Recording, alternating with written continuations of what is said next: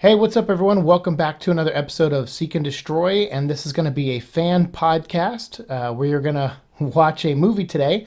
And when I say we, I'm not talking about just myself like I normally do when I do my Venom show. I actually have a friend here, my friend Alex Wilson. Alex, say hello to everybody. Hey, everybody, how you doing? Feel free to respond out loud. Yes, we can hear you even in the past when we're recording this. Yep, that's how time works. That's exactly how ears work. Yeah, so Alex had this fun idea to, earlier on the phone, I've been going through a miserable time lately with hypothermia, and Alex was like, hey, do you want to watch a movie together tonight? And I said, sure, which one? And he's like, I don't know, like one of those terrible Batman ones. And I was like, yes, of course I do. And so we were making, what was I? Oh, I was saying because my friend Gene was making fun of me and calling me Mr. Freeze. Mr. Freeze. Right, because my hypothermia, and you said, oh, we should watch that movie. So I'm glad you connected dots in that way, and now here we are. So if you are out there, please get Batman and Robin ready. We are paused on the Warner Brother logo right when the movie starts, and we're going to start it here in 1 second. But I just want to thank Alex for being here today and taking time out of his life to watch this terrible movie with me from across the country. Thank you, Alex. Yeah, taking time out of my life of sitting on the couch, which is what I would have been doing just without you. I was going to say, are you not sitting on the couch now watching this? Yeah, I mean, I would just have been doing it alone. Basically, I would have been watching this movie by myself if I wasn't watching it with you. And let me tell you out there, friends, if you haven't seen Batman and Robin, watch it with a friend. It's quite the experience. It makes it way more fun. It sure does. So yeah, Alex, are you ready to go? Yeah, I am ready to go. All right, so I'm going to do a countdown. We're going to go 3, 2, 1, and then play, all right? All right. All right, everyone out there, join us and get Batman and Robin ready. And that is, of course, the Batman and Robin movie starring George Clooney as Batman, directed by the late, great Joel Schumacher, who just recently passed away, R.I.P., and we'll get into all that when we watch the movie. So here we go. 3, 2, 1, play. And just to note, as this movie's starting, we're recording all this in one straight shot, hopefully, without any interruptions. The logo just turned to ice, by the way, the Batman logo. That's where I am as well. Awesome. And you know, if there's any audio drift to where the movie, like our recording, doesn't sync up with the exact link of the movie, that does happen from time to time, but we're doing the best we can. Hopefully you can still listen to us as a podcast if you want. George? It's interesting how, like, all the effects have changed through the years, like seeing all these title sequences. Yeah. And this, I can't remember who does the score on this one, but yes, like this is so fun. Like this bat signal coming in and then the Nightwing symbol coming in. Which it's not, it is a Robin in the context of this movie, but it is technically the Nightwing symbol. It's funny when people say, this is our first on-screen Nightwing. I'm like, no, Batman and Robin was the first on-screen Nightwing, even though they called him Robin. Nipples! Yeah, all the butts, too. Yeah, the cod pieces. Yep, you get close up on those cods.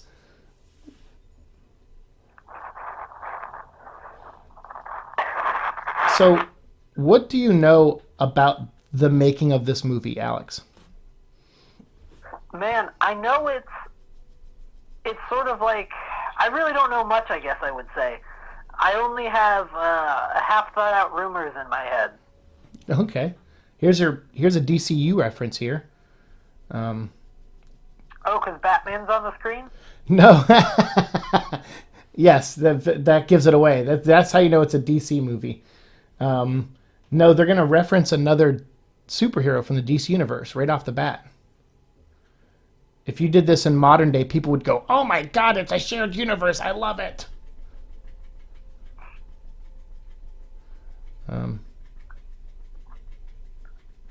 What do you think of the Batmobile?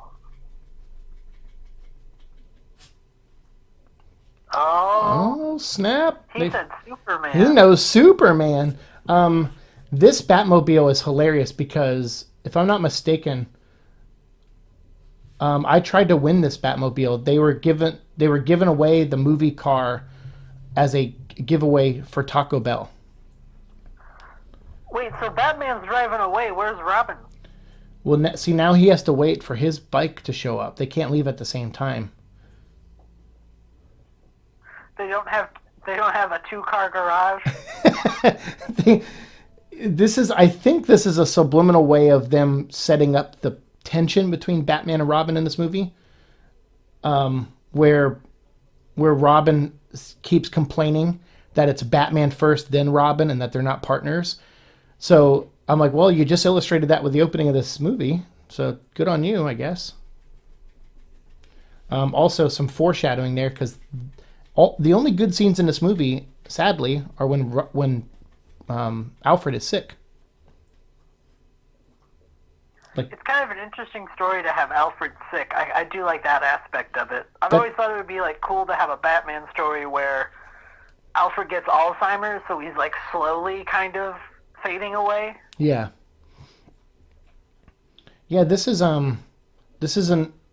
scenes are, and what I mean by those are the best scenes in the movie is those are the best acted scenes, because you have George Clooney and Pat Hingle literally just emotionally connecting as Bruce and Alfred, and those are really the only good scenes in this movie, in my opinion. So here's my favorite thing. Batman just 10 seconds ago learned about Mr. Freeze. He's like, hey, it's like all in exposition, happened off screen. Like, hey, there's a new villain in town. He calls himself Mr. Freeze.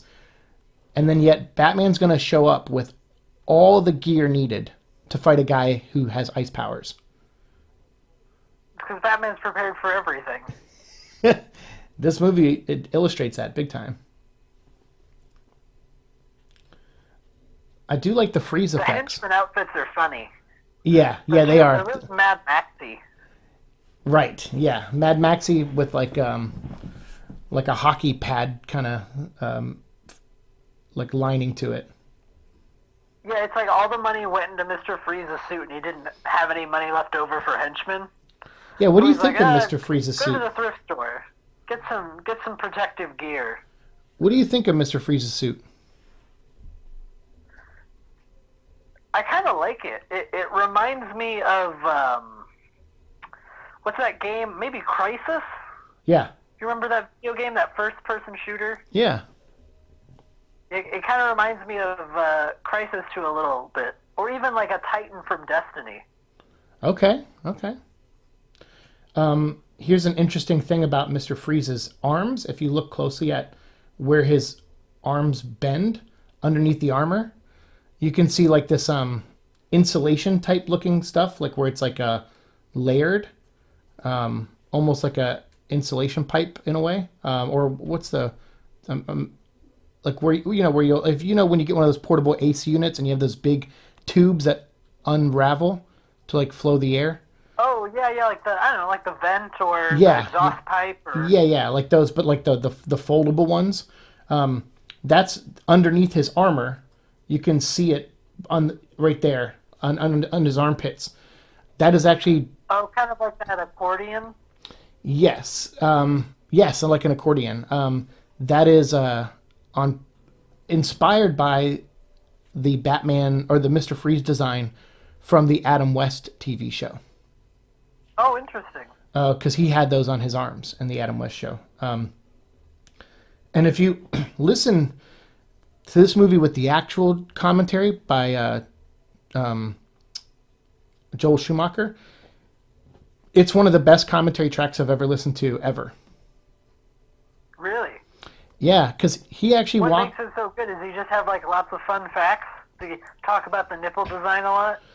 He does a little bit. He talks a lot about. I love the ice skates. They're ready. I got ice skates. Let's fight them. And then they got hockey sticks and everything. Like, it's hilarious. It's like they just heard about this guy 10 seconds ago. And this is the most effective way to deal with a diamond. No one's picked it up yet. Right. This is also very effective. I like this. He's like, I need my gun. Oh, there we go.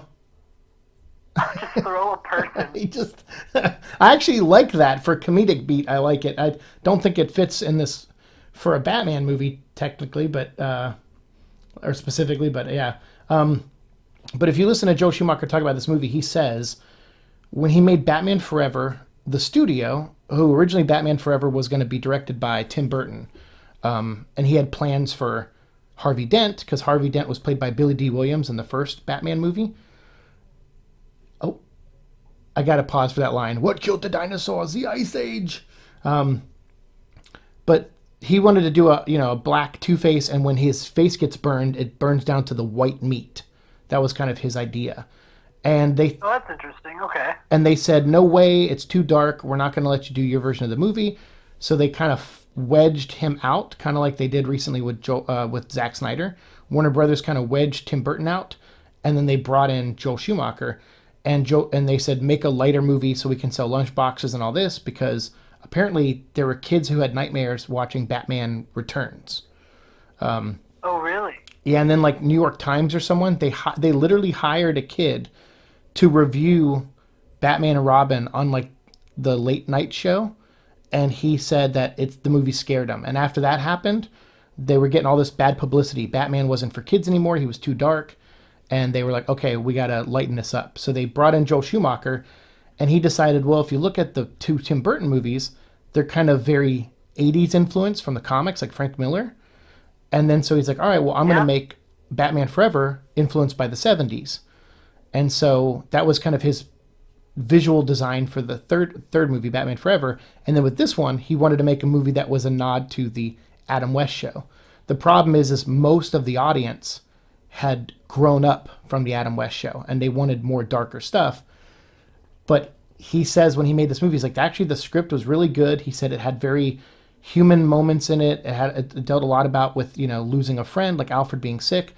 He said there was really good themes written by Akiva Goldsmith, who's actually an Academy Award-winning writer for movies like, what's that movie with Russell Crowe where he has like The Beautiful Mind?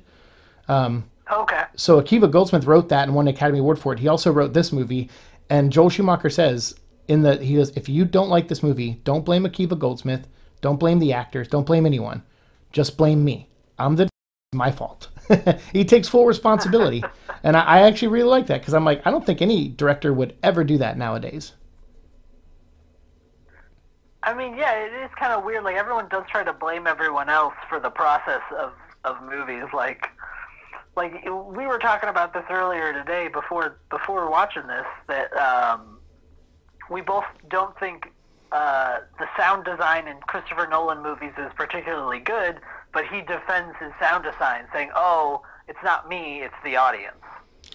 Yeah, that's the thing. Is like, and even like Zack Snyder, when people were like, "Hey, your movies didn't make as much money as they should have," and Warner Brothers, they don't like that, and he's like, "Well, sorry that some people out there don't like my version." It's like, okay, dude, you can't blame others.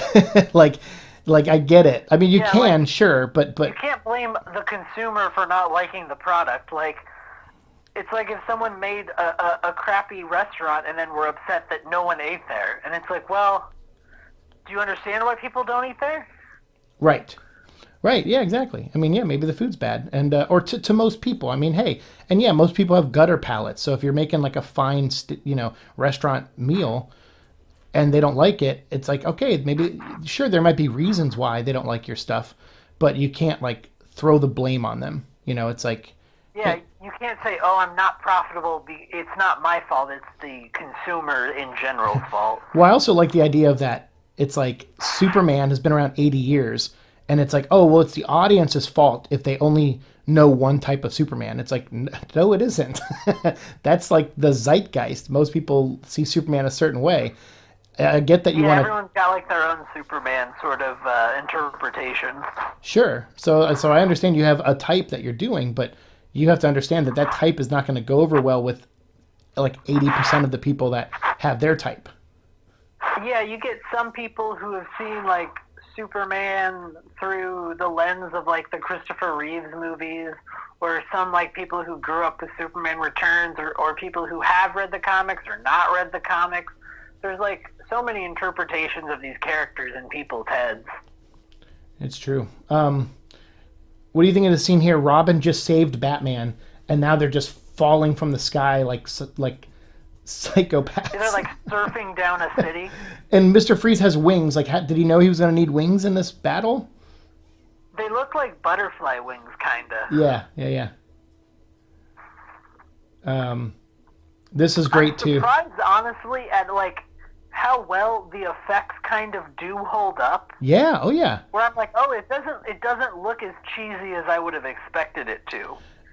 No, it's because they did a lot with miniatures. So it's even if they were on green screen, like falling, the background is a miniature and not a CG effect. Oh, that's cool. Yeah, that makes it a lot better. Right. So it adds like texture to the background so they don't look fake. Yeah, it's a little more, there's a lot of more practical effects in here than I think most people would anticipate for the time.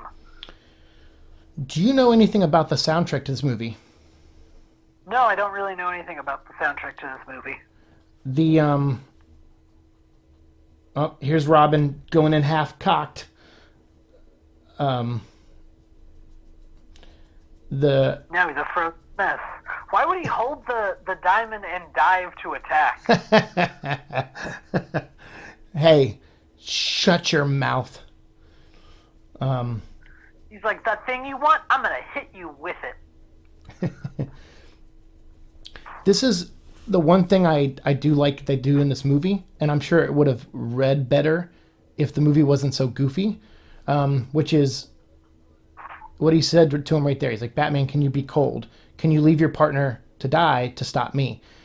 I think there's this impression people have that Batman is such a loner and he's such a prick to his Batman family that, sure, he would probably never go that far. He'd probably always save them. But there is that debate that people have. And what I like is this movie kind of deals with that because Batman wasn't known to be like that too much in the comic books. He was very family oriented a lot of times. This movie actually deals with actual tension between him and Robin and whether he's a good mentor or not. And I kind of like that, even though they do it in a hammy way in this movie. I do like that concept.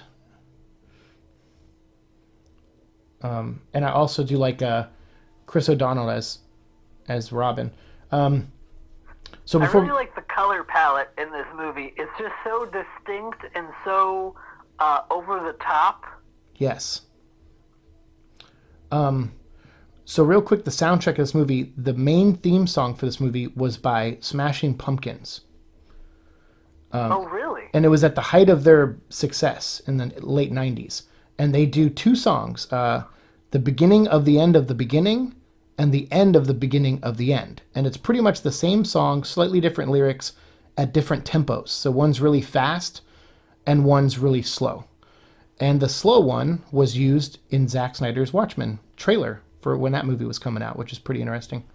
Oh, that is interesting. And it's mainly used because Warner Brothers owns the song, so so it's easy for them.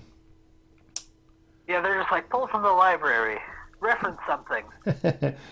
What do you think of so we're going to introduce our villains now. We have Mr. Freeze already. This is our other villain, Poison Ivy.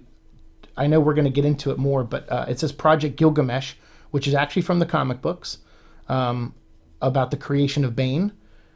And this is Pamela Isley, and we're going to meet Jason Woodrow, played by John Glover, and he played Lex Luthor's dad on Smallville.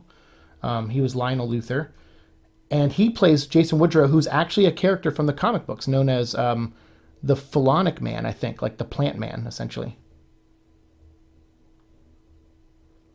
What do you think of these villains? You know, I kind of think it's goofy, but it's sort of goofy in that like overdramatic, melodramatic way that makes it kind of fun. So I guess for me, looking back on this is a cool kind of nostalgia. Sure. Venom, straight from the comics. I agree with you on the color palette of this movie. It's very interesting. It's definitely overused, but you're right. It gives the movie. People don't forget this movie. Even if they hate it, they remember how bright and silly this movie is, and so I guess Joel Schumacher did something right. Part of it almost feels more like a stage production than a movie. Yes, yeah, it does. You're right. Like this feels like it could happen. If you were going to make a Batman play, right, you would use this sort of set and sort of color tones and things like that. It's funny you say that because they actually did do a live action Batman play type thing about 7 years ago. A friend of mine, she took me to see it in LA, and this is exactly the color palette they used for the live action show of Batman. I mean, it makes sense. It really does feel like these guys are like those the like Saudi prince and the African prince and right. Those soldier guys. They're all standing on a balcony overlooking a scene. Like, it just seems how you would set up a play. Right. Yeah, you're right. Well, it translated well to stage, and here we have the origin of Bane. It's funny when people say, like, oh, comic book movies nowadays are so terrible and they don't get the origins right or whatever. It's like, this has most of the elements that are accurate to Bane's origin, but Bane is just not really a character in this movie. Yeah, he's more of just like a monster or a force or a tool. He doesn't have any sort of arc, I would guess. No. He's played by Jeep Swenson, who also passed away. R.I.P. Jeep. And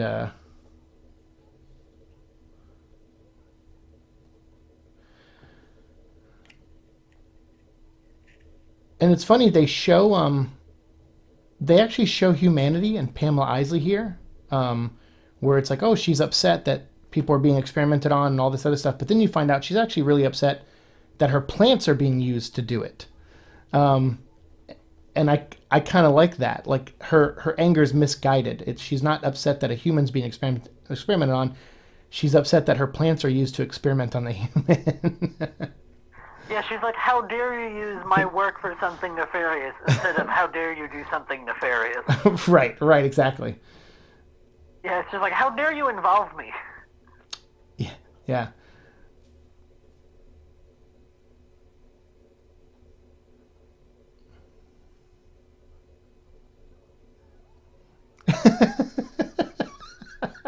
It's so over the top. It is. It's like a play. Yeah. It's amazing. And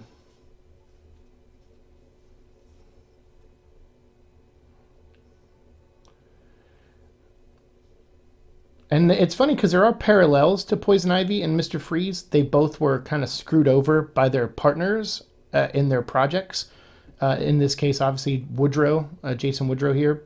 And then I can't remember, Decker or something like that. I can't remember the guy who screwed over Mr. Freeze and his lab experiment. But they're both kind of screwed over, so there's a parallel. And at their core, they both mean to do well. Like, Poison Ivy's kind of, in a way, an environmentalist and cares about plants. And Mr. Freeze cares about a human. He cares about his wife. And here we get his origin here. In certain respects, they hold some parallels also to another favorite character of mine, the Punisher. Yeah. Where you're doing something out of a nobility, but you're doing it in a very misguided way that's causing more damage than good. Right. Yeah. It's not like the Joker is just a maniac, and the Joker wants chaos for chaos, but these people have surprisingly similar motivations. Right.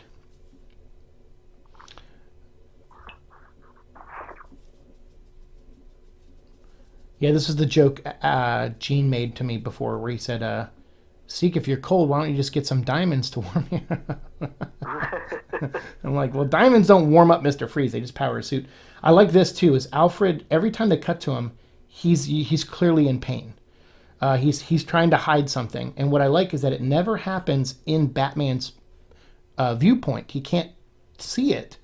But yet, when the truth comes out later, he always hides it from Bruce Wayne. Right, he doesn't want to show Bruce that he's worried about Bruce emotionally, and what I like is that Bruce knows it's happening anyway. Like, that's very Batman of him.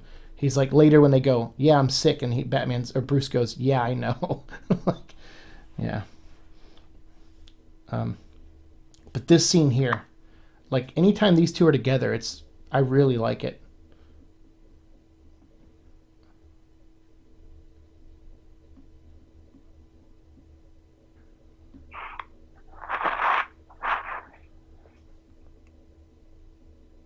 The door auto closes behind him.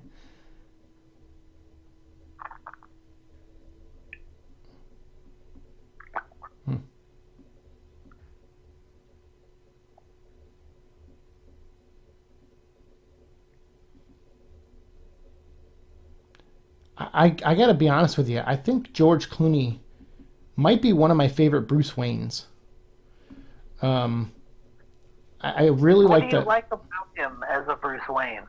Yeah, like I can see why he was cast. Like, because I know a lot of people. He got cast for this after he did From Dusk Till Dawn, and I know a lot of people were like, "Ooh, he's gonna be so good as Batman because he's great as one of the Gecko brothers in From Dusk Till Dawn," and it's like, but I'm glad he brought something different to this table. Like, the way he portrays Bruce Wayne in this, not Batman, but the way he portrays Bruce Wayne in this, where he's like, he sometimes has a smile on his face and he's kind of stuck in his own memories, and he's got like salt and pepper hair. He's getting older. I don't know. When I think of Bruce Wayne, a lot of times I think of his mannerisms.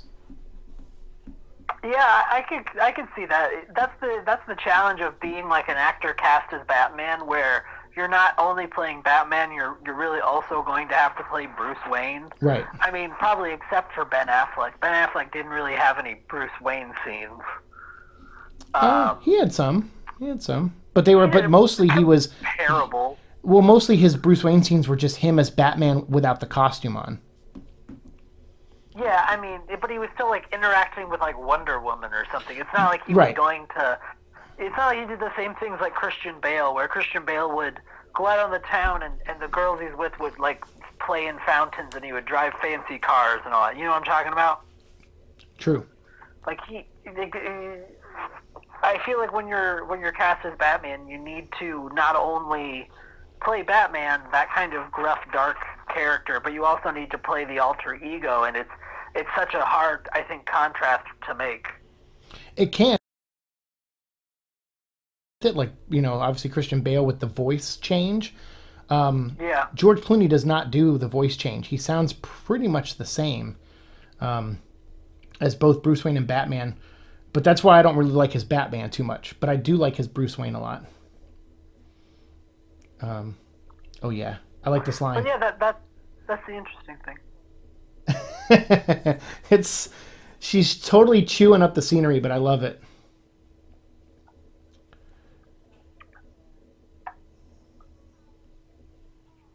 She reminds me of, or she doesn't remind me, I guess I should say, Kate Blanchett reminds me of her when Kate played Hela in Thor Ragnarok.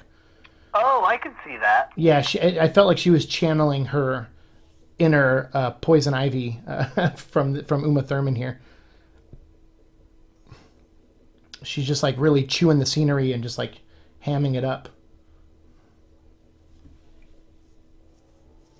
And I love that. That's stock footage from earlier. They didn't shoot Bane. They just like put it in there. Yeah, they didn't shoot Bane at a new angle. It was like they were editing and they were like, oh, right, Bane's here. Like, oh shit.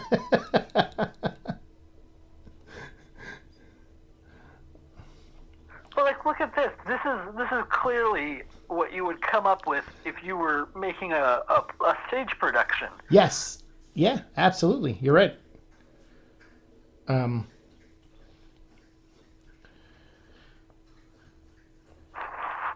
Like, look, they have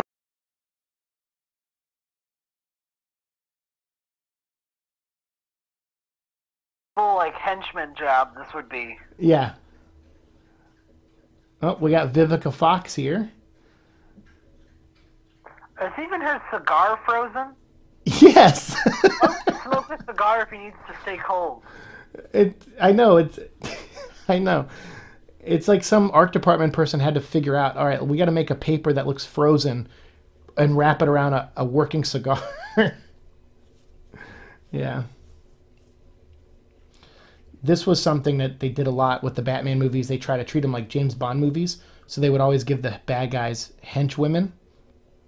I think Two-Face had two henchwomen, and one of them was Drew Barrymore in Batman Forever. And now he's got Vivica Fox in this one, but she literally only has like 2 scenes in this movie. Yeah, like I don't remember. I've seen this movie like once or twice before, but I don't remember her. Right. Yeah. This plot that he's developing here, where he's like coming up with a freezing device to freeze the city. I believe that is his storyline that's going to be in the upcoming Gotham Knights multiplayer video game. Oh, really? That's kind of interesting. Yeah. Because I saw the trailer for it, and it was like Batgirl and Robin are like trying to stop him, and the new game looks fun. It's an open world ish Gotham City, and it's 4-player, and you can do 2-player co-op on it. Oh God, that's so cool. Yeah. Like that's really coolest thing is I want like open world co-op games. That sounds like a ton of fun. Like you playing as Robin and me playing as like I don't know Batgirl or something. Yeah. And we get to hang out and I don't know go on adventures in like a player versus environment situation. That sounds cool.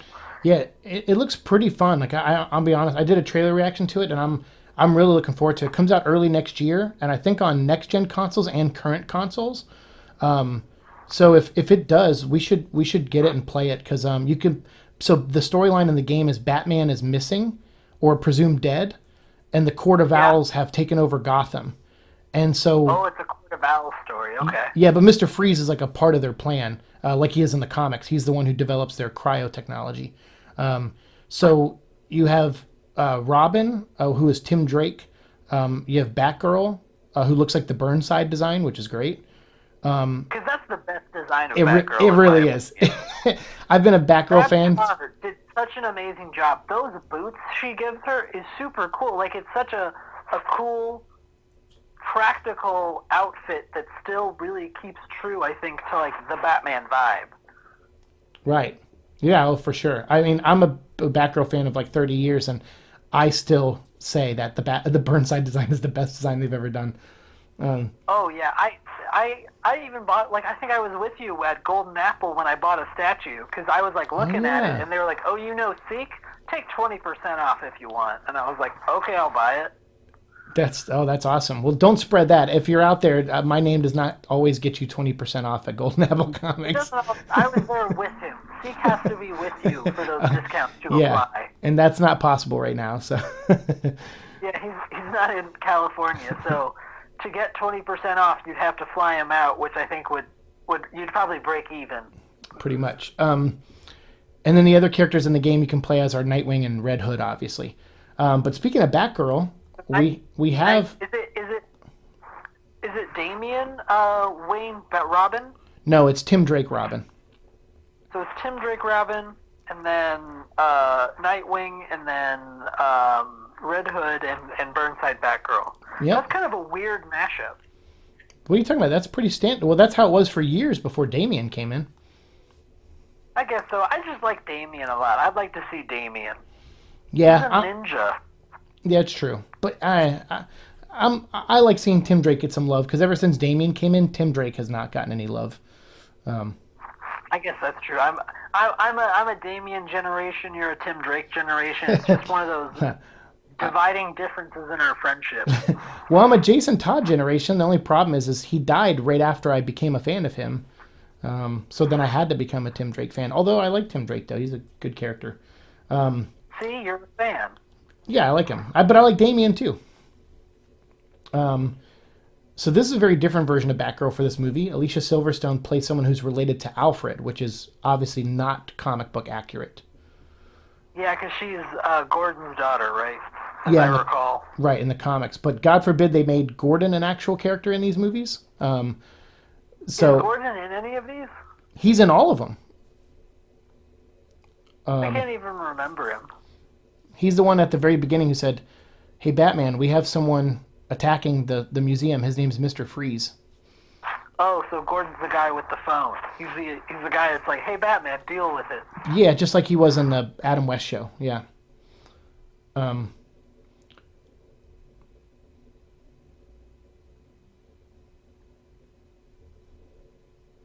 I like this too because I don't mind them changing her backstory, tying her to Alfred, because you get moments like this. Like, I really love this guy who plays Alfred, who I believe also maybe passed away now.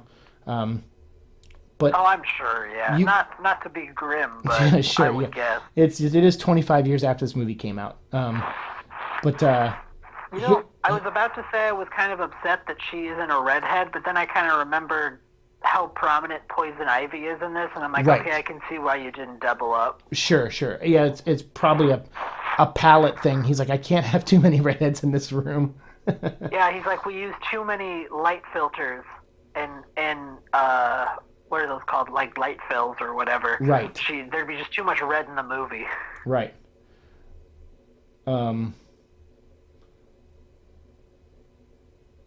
Yeah, that's her stunt double climbing down the wall there.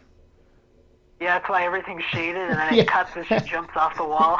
Yeah, that's why it wasn't one take. It's why that's like I did that once. I watched the beginning of one of the Indiana Jones movies, whichever the one is, where he gets chased by the boulder. Uh-huh. And I was like, I'm just gonna count the number of cuts in the film, like number of cuts of shots, to see how many there are just in that opening scene, and there were like 50. Oh yeah. And it's like, wow, they filmed like a bunch of different stuff. There's not even part of this seems anything close to one take. Like, but it just flows together and you don't notice. Bane can drive? Yeah, Bane can drive apparently. He's like, he only knows words. Like, what he picked up from that conversation was step.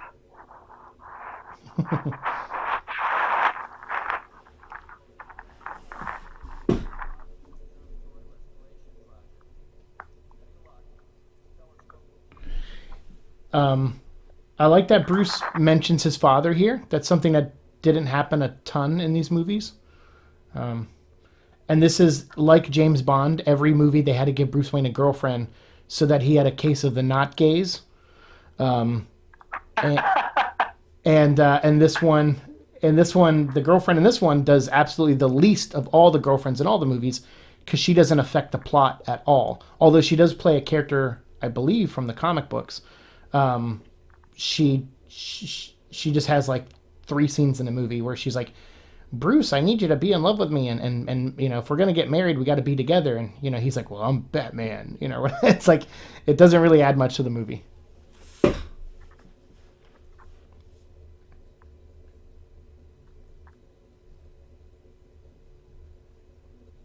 I think her name's Elle McPherson. Yeah. I don't know how he's not prepared at all for a marriage question. He's like, what? Something the press cares about. Well, that just shows the disconnect between Bruce Wayne and the press. Like, he yeah, he doesn't know what they're like at all.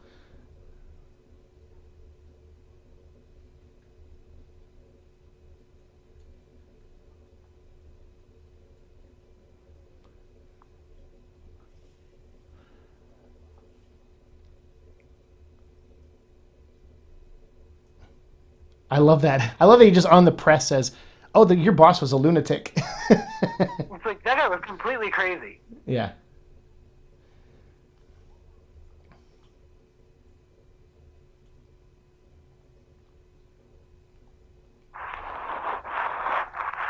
I do like that she does try to go to Bruce Wayne as a person. You know, like her first instinct isn't, I'm going to be Poison Ivy. Yeah, her first instinct is like, I wrote a 55-page proposal. Right. Yeah, right. Like she spent the time to like try to appeal to Bruce Wayne. And I mean, if Bruce Wayne had been like, okay, like let's set up a meeting and talk about what's feasible in the short term, then I think that would have like completely avoided the whole problem of the movie. Well, that's the thing is that he I guess that's the point of the script where you're like, okay, I guess I have to buy into this or not. But like he's probably looking at a proposal, and like he said, while you have nothing in here for diesel fuel or anything that would warm us or feed us, like you literally, your plan just by grazing over it seems like it would wipe humans off the planet. So I'm sorry, I can't agree to this. And so I think in his head, even though he doesn't say it out loud, he's thinking, oh, she's just as crazy as her boss. Like, oh shit, like the way you talk, you are clearly performing. But I do like that he has an alternative to her. He's like, hey, look, here's this. This is something else I'm working on that will raise awareness for the plants and the rainforest and stuff. So he's like, it's small. It's not as extreme as your proposal, but I'll try. And I'm like, see, I like Bruce Wayne as a humanitarian works for me. Like, because they don't, even in the comics, they don't do a ton with Bruce Wayne. And so having a guy who actively tries to go out and do things, like, I really like that. Like, the cartoon did that sometimes. Bruce Wayne would get involved with homeless shelters in the comic books. And then to the point where when two guys who worked there disappeared, Bruce Wayne took an interest. And I'm like, yeah, I like that. That's what's neat about Bruce Wayne, is that as bad as he is at human connection at times, he cares. Like, he really cares. And so in that episode, it was really fun because he went and saved those two homeless guys, found a couple others, and then at the end, he gives them all jobs at Wayne Enterprises. Oh, that's nice. Yeah, so I'm like, yeah, what's up? Like Bruce Wayne, or like the Bruce Wayne who sometimes will add funding to Arkham for more security because he's like, hey, we can't have these criminals running around. It's like, well, that helps Batman too and the city, but it is Bruce Wayne involving himself in the community. And I feel like they don't do that much of that these days, especially the Tom King stuff. Like which I'm sure you'll probably talk about at some point during this. We can talk about Tom King whenever. That I like some parts of his Batman and not others. Okay, fair enough. I like zero parts of his Batman, so we're on the opposite sides of the spectrum there, I think. So let me ask you this, just to clear.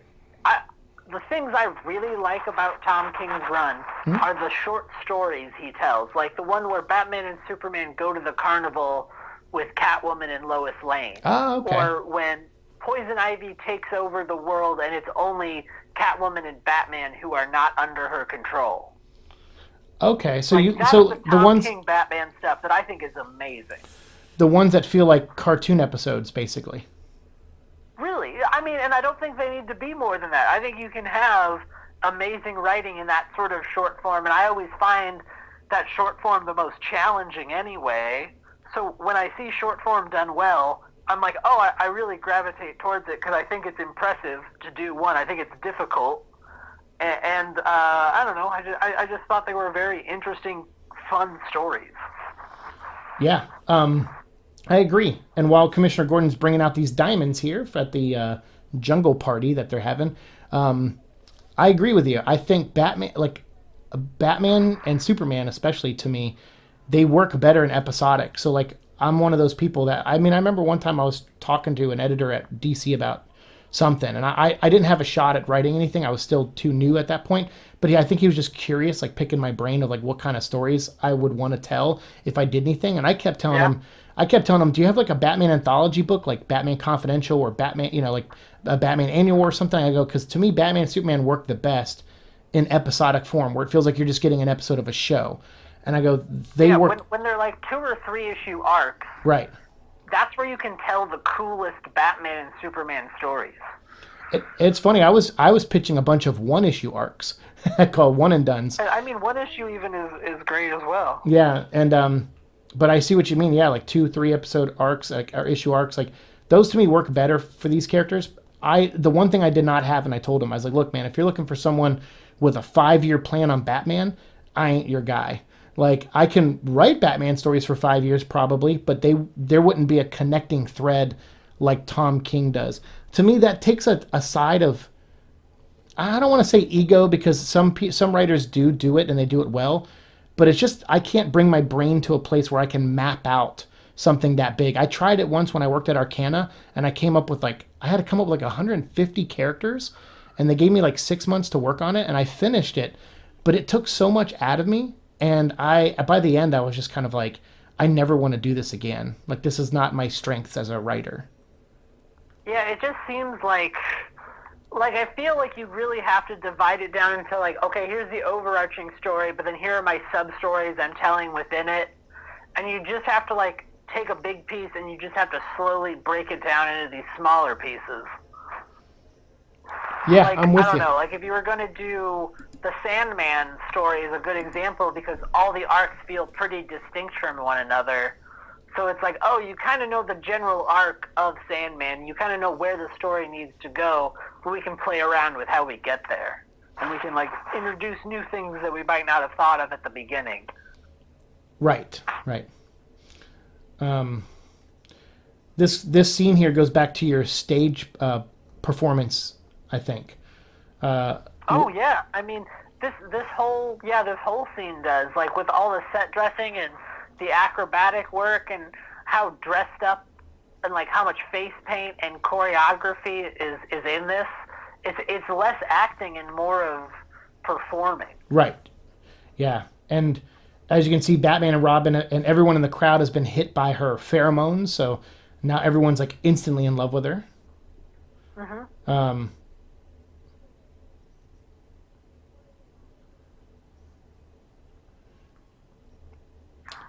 Yeah, she's great because she really hams it up, but she's into the role, that's for sure.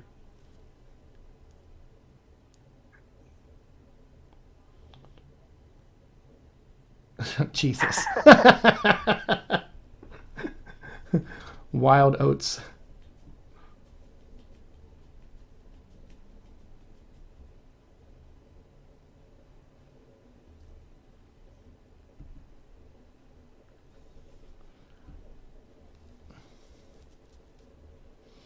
Wouldn't you like the earrings too? So that's Commissioner Gordon. Oh. And I think I called him the wrong name. I think I called Alfred the wrong name earlier. I think I called him. I think I said the actor's name who plays Gordon instead of. So I apologize. Now I'm just now realizing that.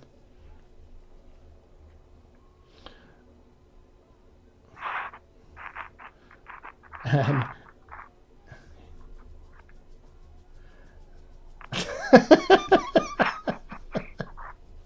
oh.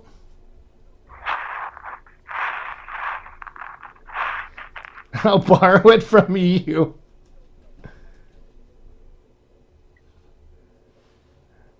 Oh, God. Batman. Good for forever. Batman forever goth I love card. how it just said the expiration date was good for, and it just said forever. Yeah. It was still a Visa, though. Like, Visa was like, yeah, we'll issue credit to Batman. We assume he'll pay it. Yeah, like Batman himself has not Bruce Wayne, Batman. Oh, Batman. It was a Batman card. Yep. I wonder what the APR is on that.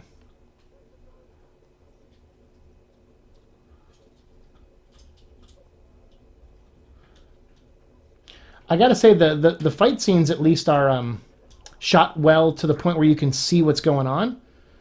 They're clear. Yeah. They're distinct. Right. I particularly like that last shot though, where Poison Ivy's butt was in the frame the whole time. I will say I think there's too many cuts. It makes it seem a little too edited. Oh yeah, for sure. Yeah. Well, because they did a lot of wire work. You're gonna have to do that because Yeah. it's kind of this stage production, weird stunt sort of thing. Then they do it well. Right.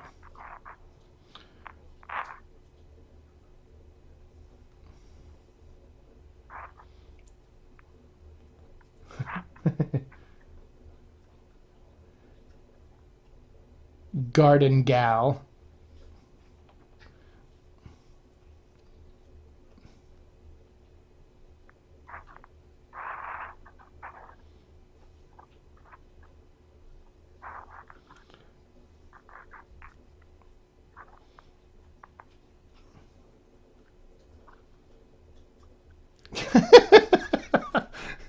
everything has to be a pun in some way. But yeah, everything's a one-liner.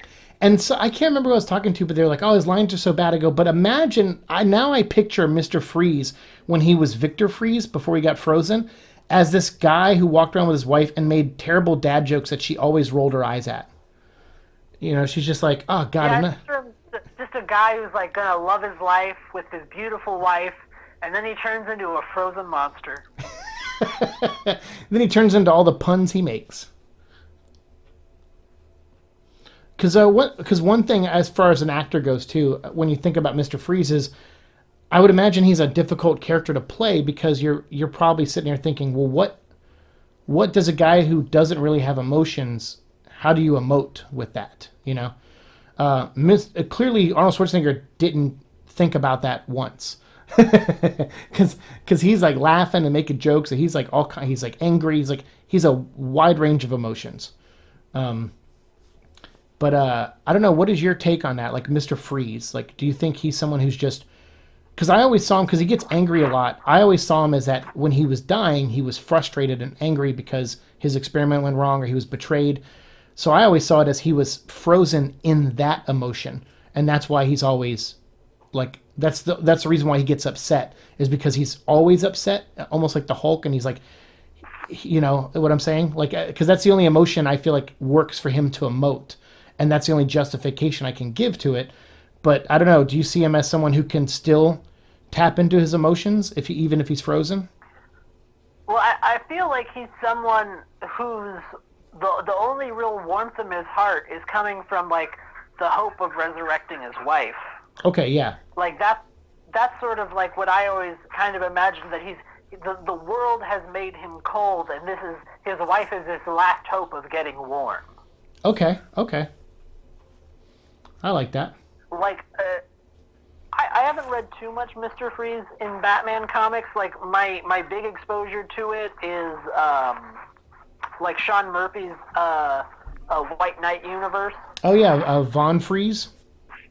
Yeah, and Von Freeze is in there. And again, he's really focused on his wife. Like, that's sort of the crux of his story in there.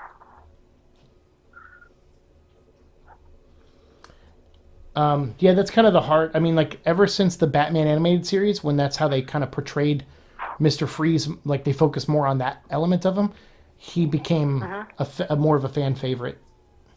I do like that scene there where Batman doesn't trust Robin to not get himself killed by ramping off the building, so he just shuts his motorcycle down.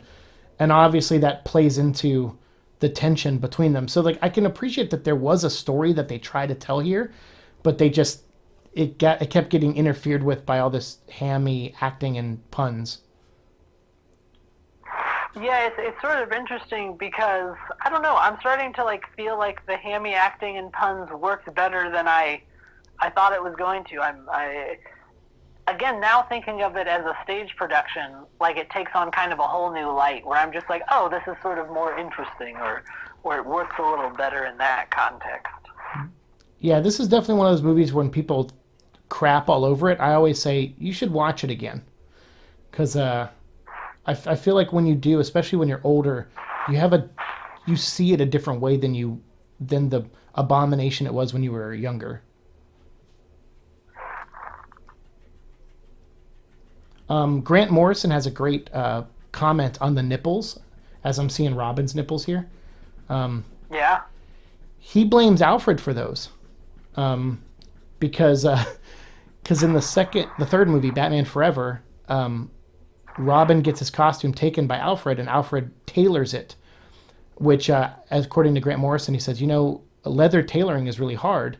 So for Alfred to go and tailor in nipples, he's like, it says a lot about who Alfred is as a character.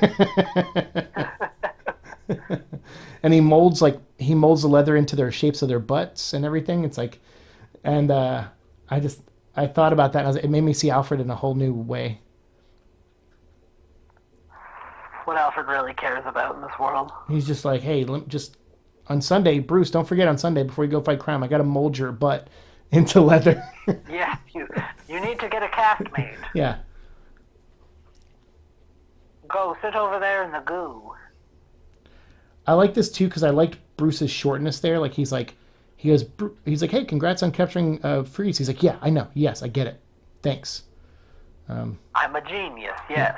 But he's doing it because of this. He's like, am I a jerk? And I love Alfred's like, yeah, you are.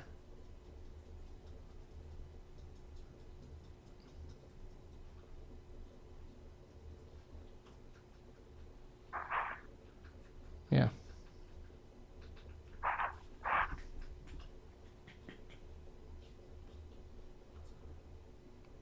Oh.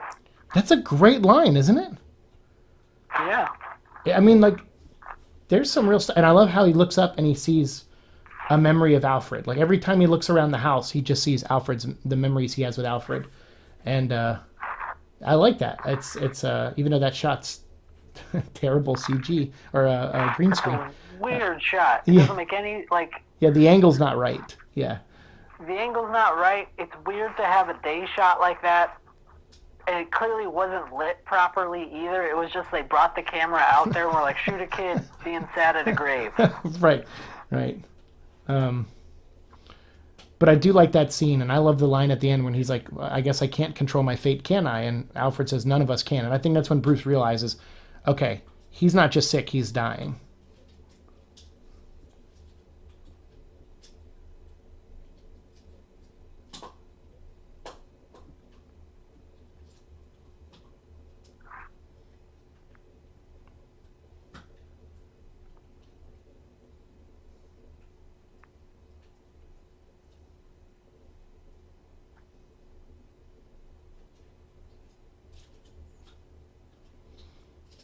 I like that too because if I'm not mistaken, I think in Batman Forever, the first thing Robin sees or Dick Grayson sees that makes him connect to Bruce is the motorcycles.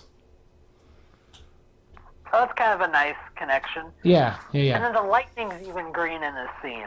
Yes, right. Like, it's giving off this green glow, and it's like, clearly that doesn't make any logical sense, but it's a character foreshadowing. Right. It's like, oh, who is on the horizon? Yes.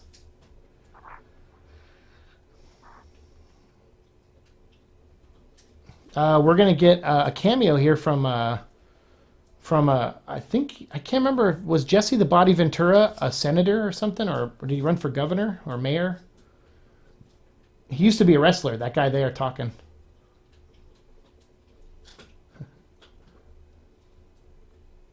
I don't know. The guy on the left. His name's Jesse. I think it's Jesse the Body Ventura. I can't remember. He was a WWE wrestler, I think, back in the day. This also makes no sense.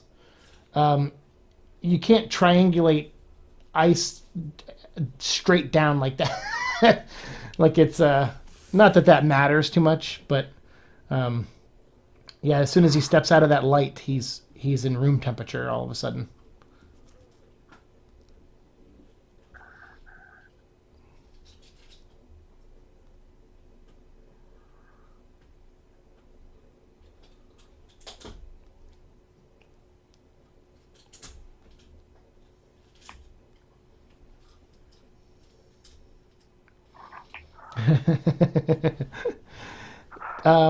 If you have never seen the Batman Beyond episode where Mr. Freeze comes back, it is really awesome.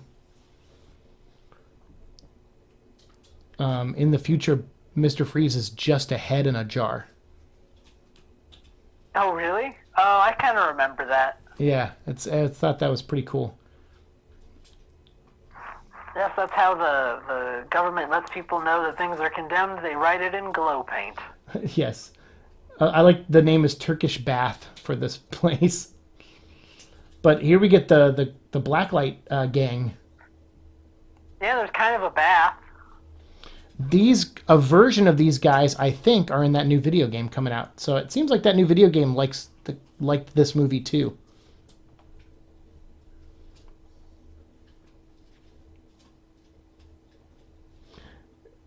And Bane with the spikes on his neck, it's so dominatrix. Oh yeah, it's got such weird connotations. Like it's such an overly produced set design. Yeah.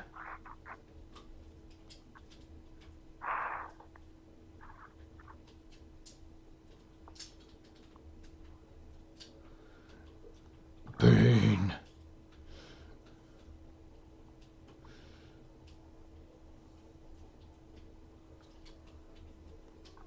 Listen to the sound effect. Ready? Like the most cartoony sound effect Yeah, like ever. there's like a very slight whistle in there, like woo woo woo. Yeah, it's exactly like you'd see in like a Looney Tunes. Yeah. I actually like the scene, the purple light coming in.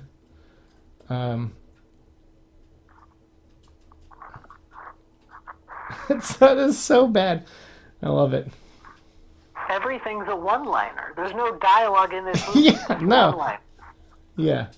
What is this floor?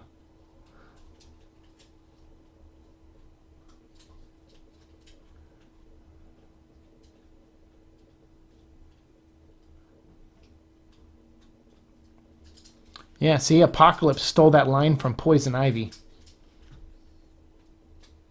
Let me just put some glitter in the ground. Yeah, let me just sprinkle some glitter and dollar store gems.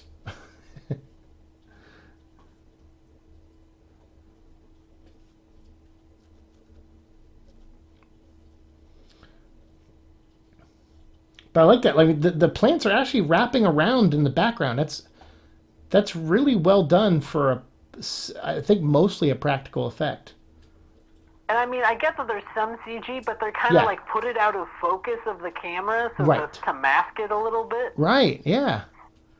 which helps cheats it. Like, again, the effects, even this is CG, I can tell, but at the same time, like, it's kind of done off in the periphery, a little bit out of focus, and it just sells it a little bit better because of that.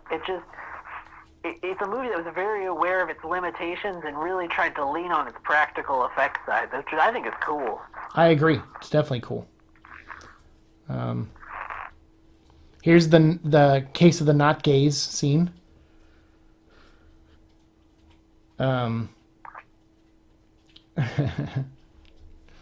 Where she's just like the most understood. Like, all right, we got two scenes with her, so let's just make her super understanding.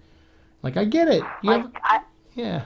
Like, I get it. You're a billionaire who has a dark secret. I'm here for you. I will be sitting here with a cup of tea all night. Right.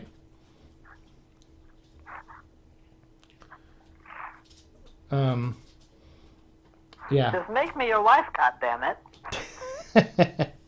Yeah.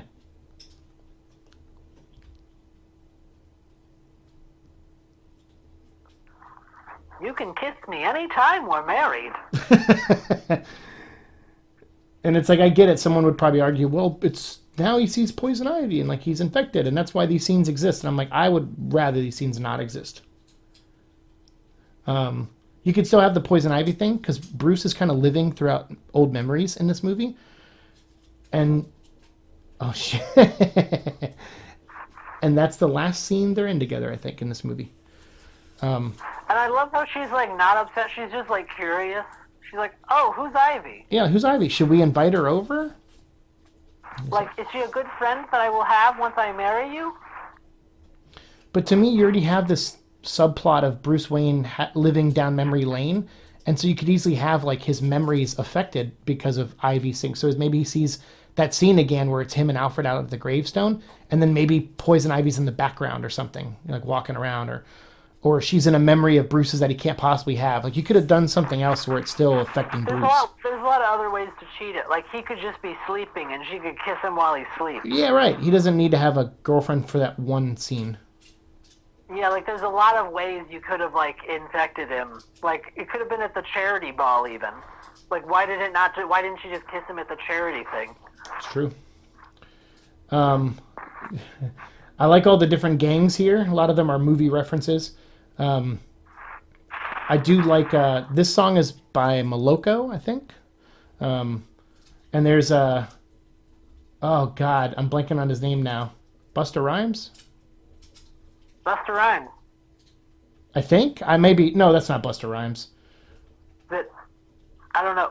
Coolio? Coolio. Sorry, yeah. I'm like, yeah. I'm like, Did I wait. get that right? Is that Coolio? Oh my god, that was a guess. I think I could be wrong. It could. I don't know if you can look it up, but yeah, I can't remember. He is definitely like a '90s rapper, so I can't remember who it was though. Surprisingly, not on the soundtrack, which I was like, wait, that's a missed opportunity. It's kind of funny, yeah. Is there like a little kid there? Yes, there is. Part of the game? Yeah, he's. I don't think it's You a. got it, Dad! Yes, yeah, You yeah. totally beat this lady in a motorcycle race. I really want to eat tonight. Yeah, no, Buster Rhymes. What movie was I thinking of? He's in one of the Halloween movies because he's yoked. And Buster Rhymes is a big dude. And then, who's the rapper in the third Fast and Furious movie? In Tokyo Drift. There's like a guy in there who I also don't know if is on the soundtrack or not. Oh, interesting, huh? In Tokyo Drift? Yeah. Oh, I don't remember. And that's my favorite Fast and Furious movie. I don't remember. There are other Fast and Furious movies beyond Tokyo Drift? Yeah, there's some with numbers in them. Oh. Yeah. I don't know all about that math. That fire's green. I just love pointing out the weird colors, like Yeah. things where it's like design, Yeah, but it's inaccurate. it's funny because you could argue that this even has the color palette of a comic book panel. Oh yeah, I mean that really feels what they were going for. Like they're like, we want everything to be kind of this bright color that sticks out. Like under the bridge, there's yellow lights are under this blue bridge, and it's like it can't be its own color.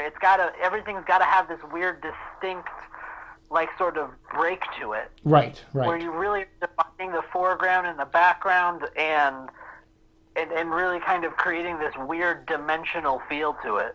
Right. Yeah, you're right, man. I like that shot right there, across the bridge. Mm-hmm. More miniature work there, I believe. Those wide shots with Gotham are usually miniatures.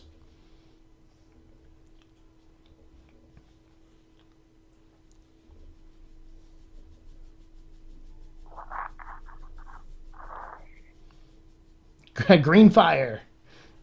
Yeah, and the fire's clearly like red, but they had to like doctor it up to be green. Yeah, like they did it in post. Yeah.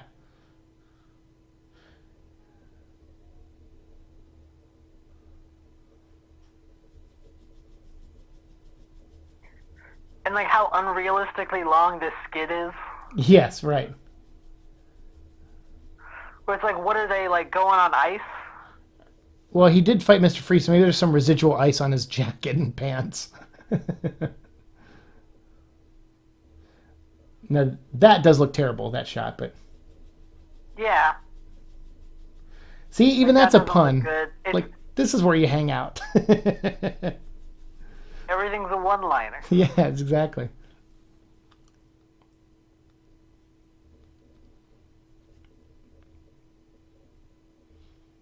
A one-liner.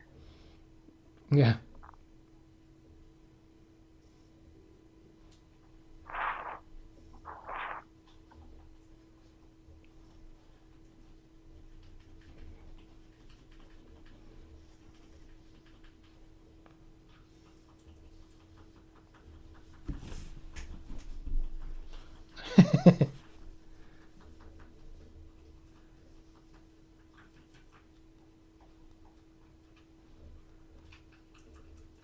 Echo.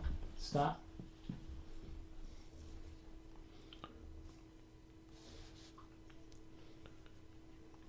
I do like all this stuff here where her perception of Alfred's life. Her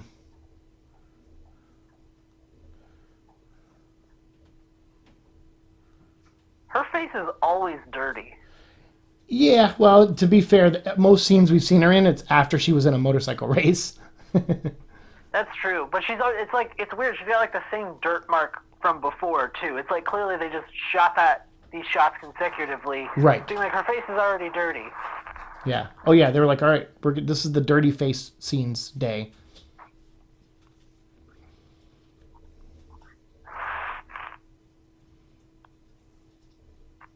I can tell. I'm Batman. I'm a detective. And I pay his medical bills. Wait a minute. The guy who sewed nipples into my costume is sick? Wait, the man whose insurance I pay for is using his insurance?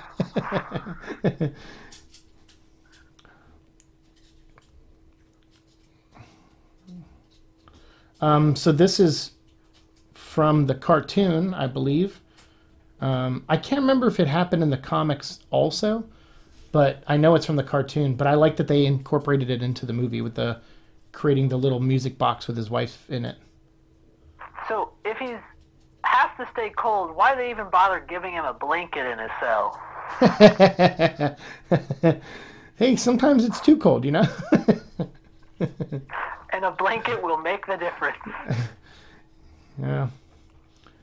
That's what they gave me when I went to the hospital for hypothermia. Gave me a blanket. I think in these scenes they constantly shoot her from the waist up because of potential camel toe. Oh, because the closer up shots are the suit's too tight. I think I remember that comment someone made, so I think so, yeah. Because, yeah, the further shots away. Yeah, it's like... see if they do anything. Yeah, yeah. Because that's just for ratings reasons.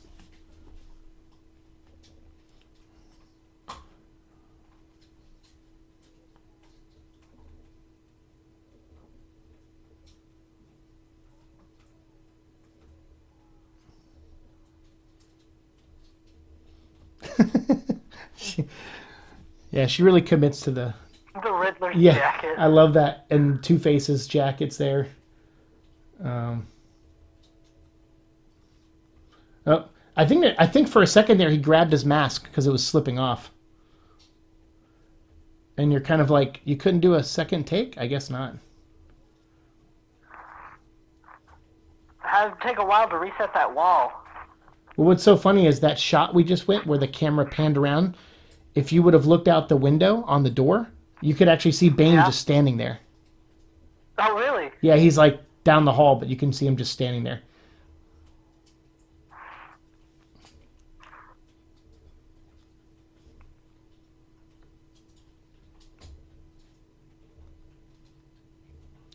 What do you think else freezes when you're become Mr. Freeze? Like, obviously you get no... How do you pee? Like, are you just have frozen pee? Yeah, I don't know. I don't know. Does he have to go to the bathroom anymore? Like, does he have icicle poops? He eats TV dinners, so I would imagine.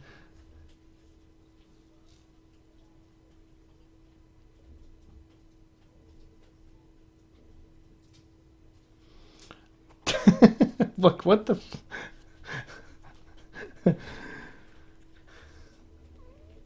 And I feel like this is one of those things where I believe Joel Schumacher when he says, Akiva Goldsmith didn't write a lot of this. It's like, yeah, I could see that. I can see Joel Schumacher just saying, say something funny. Yeah, or like there's just an on-set writer. Possibly. Yeah. Hey, come up with something stupid. Okay.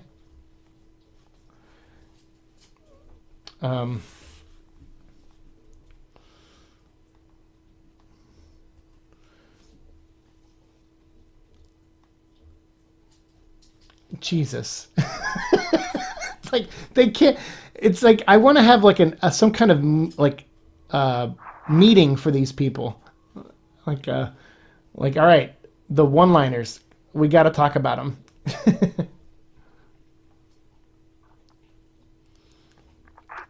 It'd be called a meatloaf. Mr. Bane.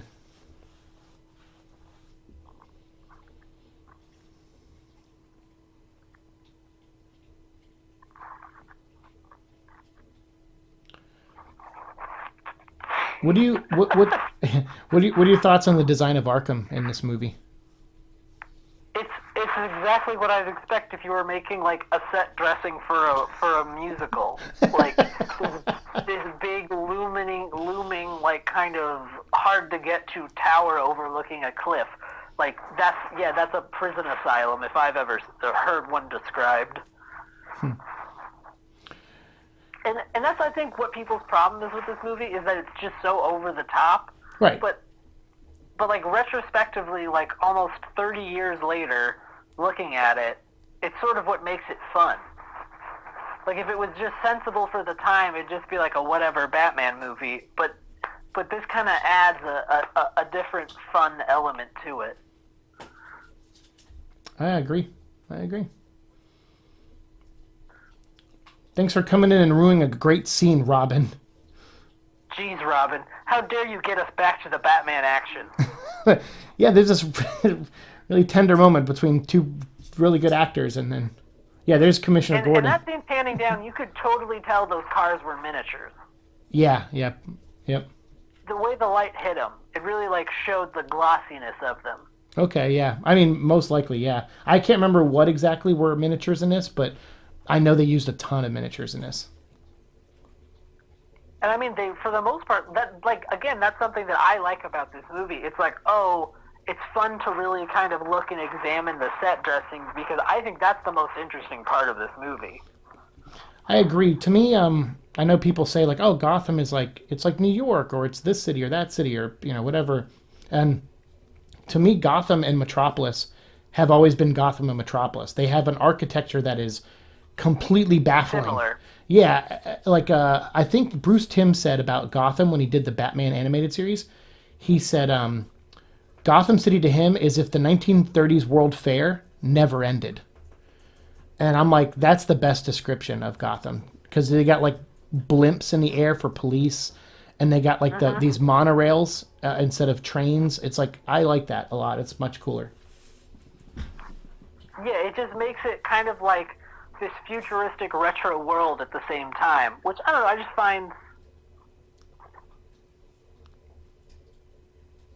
found it interesting. It's just a weird, very, very distinct design feel to this whole, like, even looking at Poison Ivy's hairstyle, where she's got these two kind of cone-like buns on the top. Right. And it somehow reminds me of the future and the past. Yeah. Oh. I can smell her vajay.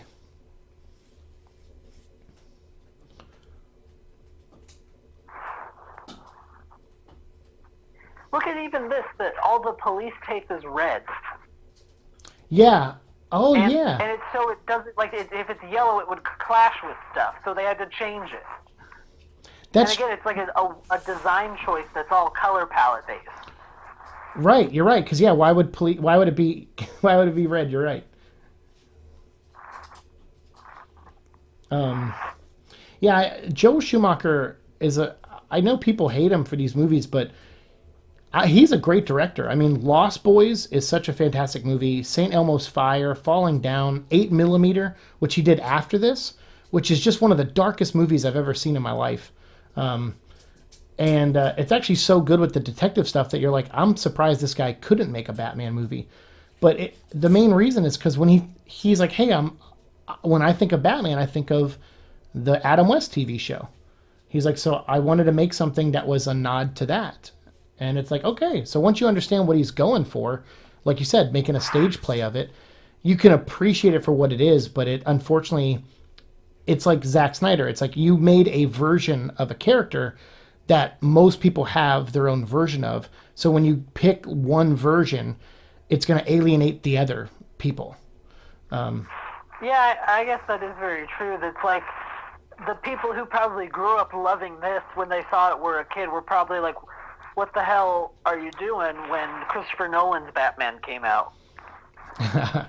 Yeah. And they're like, it's not funny, it's not fun, like there's no color in it. Right.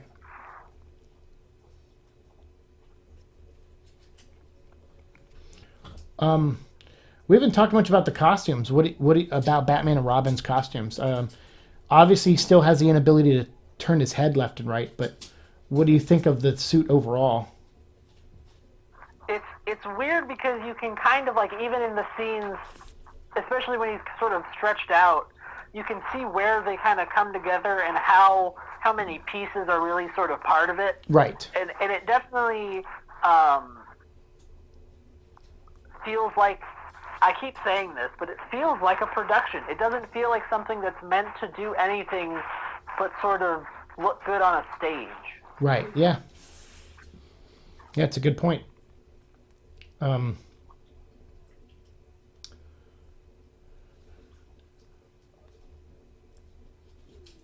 like how they're instantly warm. And, oh yeah, they recovered immediately. Yeah, exactly. And then they fall down the stairs like a bunch of cartoon characters. I mean, yeah, this movie has a lot of cartoonish elements to it, especially with the sound effects. Right.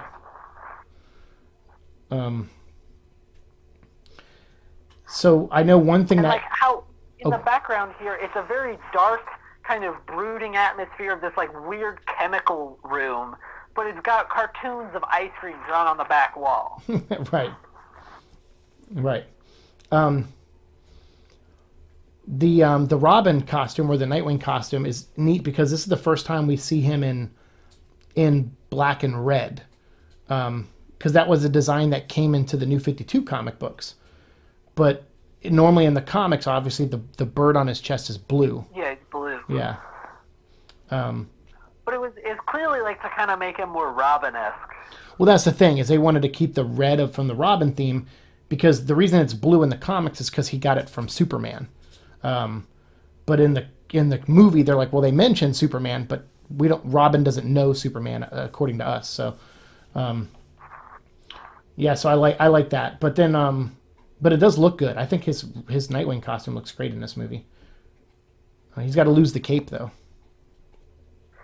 The capes are sort of ridiculous. I will say they, especially when they were playing hockey. I'm like, why is no one grabbing the cape? It's right. Just twirling in front of them. This is also one of those movies that has too much plot.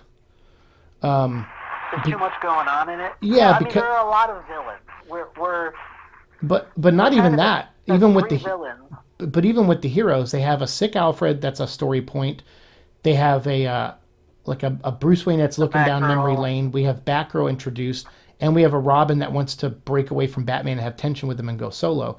These are all stories from the comic books that are just thrown in here, just like kind of. Everyone sort of has conflict with everyone. Right, and I'm all for everyone having something to do, but it doesn't have. It does pull away from a focus. Some people are doubling up. Yeah, it's just one of those things where it's like, yeah, you could have taken out one or two of these villains and one or two of these characters, and it probably would have streamlined better. Yeah, like if you would, I kind of like Batgirl, but like if you had taken kind of her out of it, or taken away sort of the conflict she has, and maybe made it more focused on like her training to be part of the Bat family. Yeah, because that could have been an interesting angle to play. Like it may have been more interesting if they had done something like Batgirl and Robin are like training together, and Batgirl is starting to overshadow Robin, and he gets insecure because of that, and now he has conflict with Batman, and that kind of could condense that story down. Yeah, that's a good point.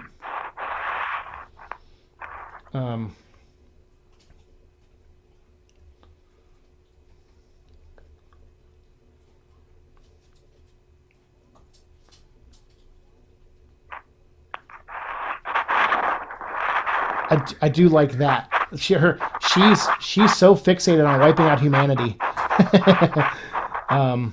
You right over there? I hear a lot of ruffling in your mic. Oh, sorry. Oh, I was leaning over to pet my dog. Ah, okay. Hello, dog. He just needed to say hi, didn't you, buddy?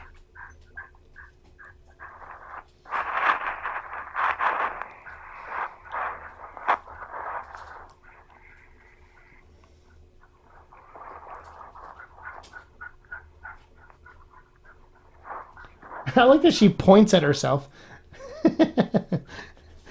A chance for Mother Nature. And then she brings in the plant from Little Shop of Horrors. Oh, it is. Yeah, it looks exactly like it. Feed me, Seymour. It's a practical effect. Yeah, it's a practical effect. That's right. It's just a turning head and a wiggling tongue. Yeah, that's all you need.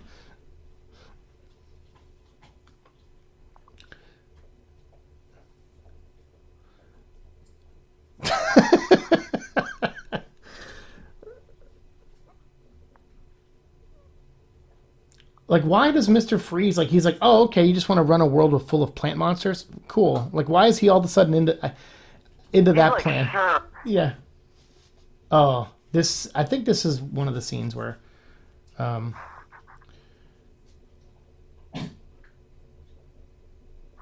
there's a cure for McGregor syndrome stage 1, as we saw from that LED readout from Mr. Freeze. Right, when they say that, because I'm like, oh, wait, but you just, like, 20 minutes ago told us that you can survive that.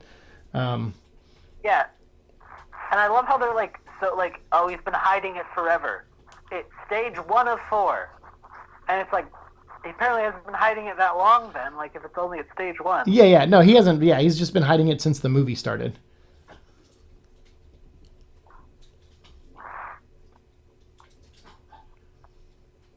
Oh, that's why. Okay.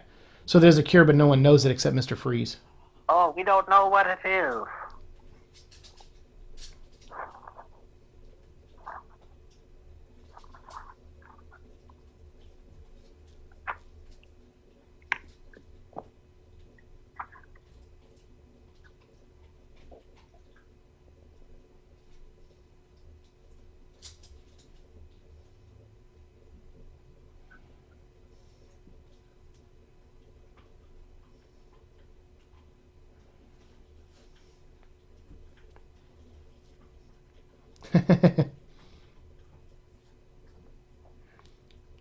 A robin symbol in the sky. But I like that too, because like as frustrating as that is, that's such a young person who is strong-willed like Dick Grayson. That's such a thing for him. Like he would say something stupid like that in the heat of the moment, you know, like hey man, I fight crime just like you do, you know, like I'm just as good. It's a maybe it's not a Dick Grayson quality per se, but it is definitely a young man's perspective. Like a lot of us want to get out of the shadows of our mentors in some ways.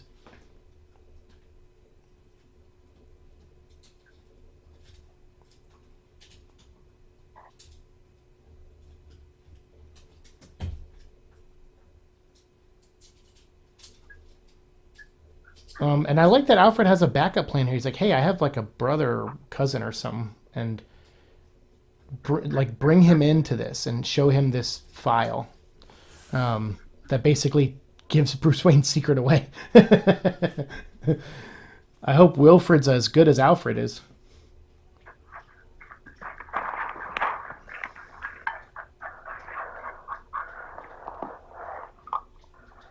So I think even this big telescope in some way is in the new Batman Gotham Knights video game. Is it really? Oh, that's kind of cool that they incorporate even the telescope in there. Kind of. Like there's a device in it. I don't know if it's exactly a telescope, but there's a big device like this in it. Oh, I forgot she has one more scene. Oh, it's the girlfriend. Yeah. It's kind of funny because a telescope also feels like one of those things that like a 1950s philanthropist would put for like the future of a city. Like, oh, we're going to see the stars. Right. It's got that old and new feel to it. It's so cool. It's funny, when they play her down as Poison Ivy, they do a really good job because this dress she's wearing is hideous.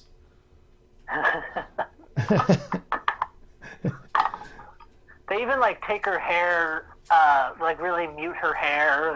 Yeah, they make it really flat, like it's been ironed. They take all the red out. I mean, obviously she's wearing a wig when Sure. she's like Poison Ivy. Sure.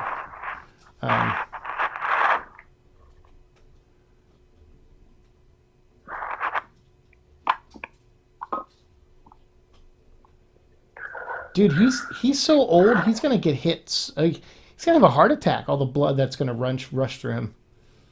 All that pheromones. Yeah, he's like, oh God. Yeah, she double dosed the living crap out of him, like up close. Oh, ageist. Oh, she won't kill an old man? What a fool. Oh, you'll kiss Jesse the Body Ventura, but not Commissioner Gordon? What a jerk. Yeah. What are you doing? Like, propose. Just propose to Julie already. I think that's her name. I can't remember if she's Julie Madison or if she's... Chase Meridian. That's the girl from the Batman Forever. That's... yeah. Tom Cruise's old wife. I'm blanking on her name. Katie Holmes? No, his wife before her.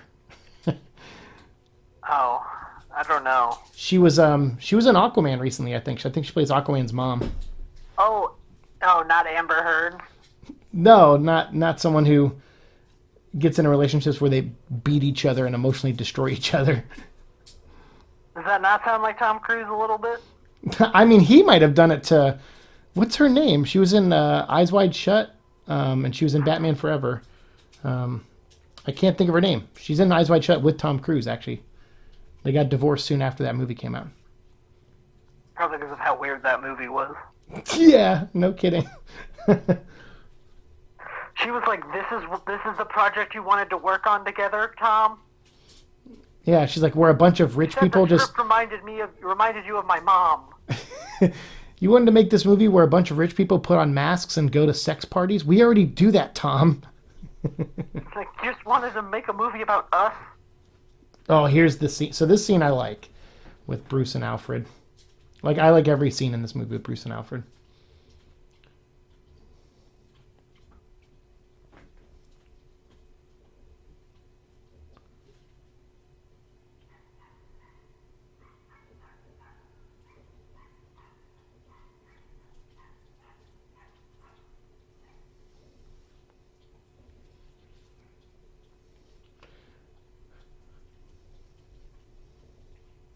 Mr. Freeze can.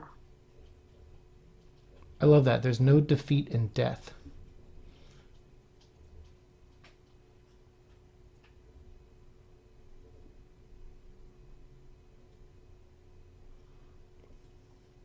It's little lines like that where you're like, yeah, I can see how Akiva Goldsmith won an Academy Award later on in his life when he wasn't making comic book movies.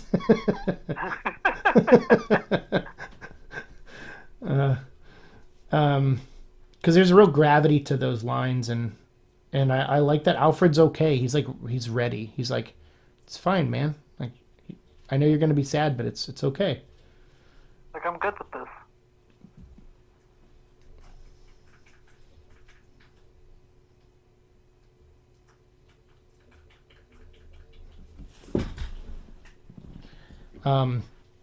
Yeah, and this, I guess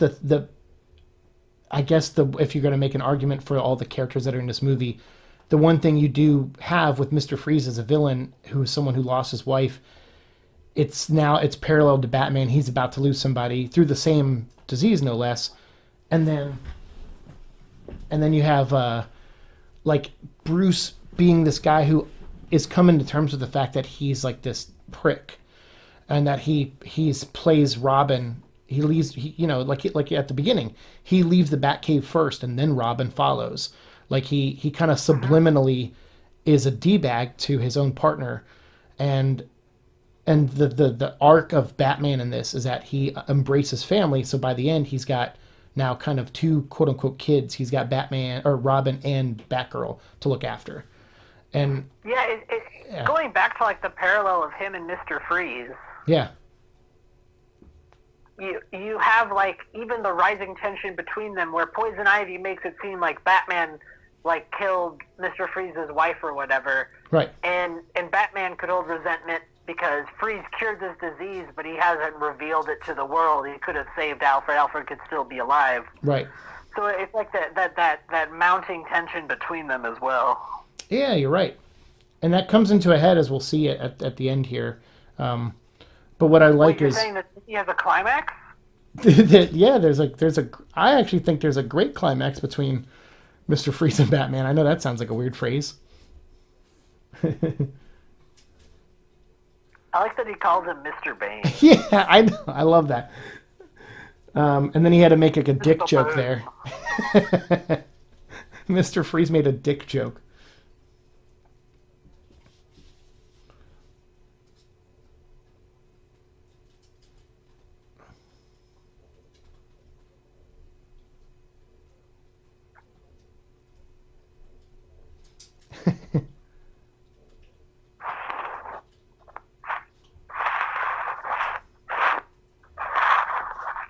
You're right. I just keep hearing you like drooling on the mic or something. Oh, I'm sorry. Let me lift it. It's all right. I just want to make sure you're all right. I'm like, is he drooling over those bat nipples? Me drooling.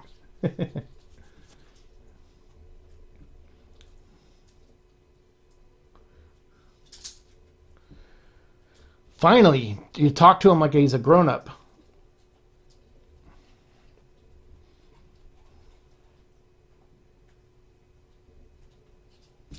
I can't remember their names, but these are two pretty good character actors that have been in a lot of stuff in the 90s. I can't think of who they are, but... Can't remember everything, Alex. Jesus. Jeez, Siike, how are you not an encyclopedia for these movies? Who is this nutball?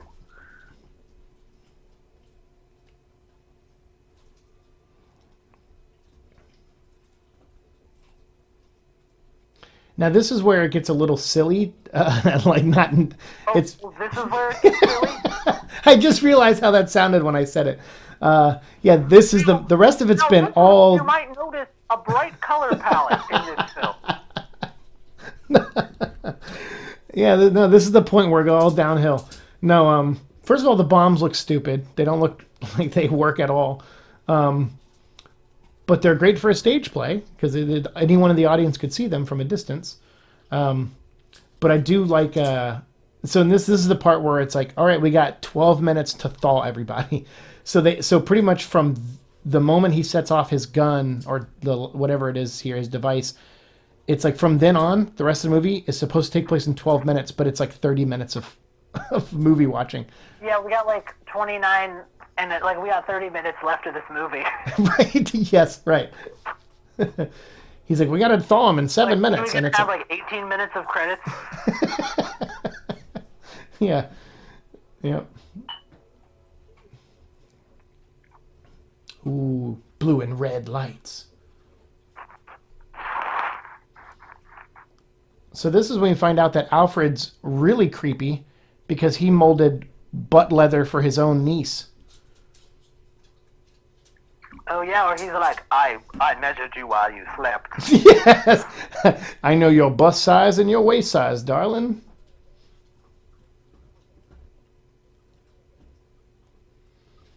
No, I think he has like a program that scans her, to be fair.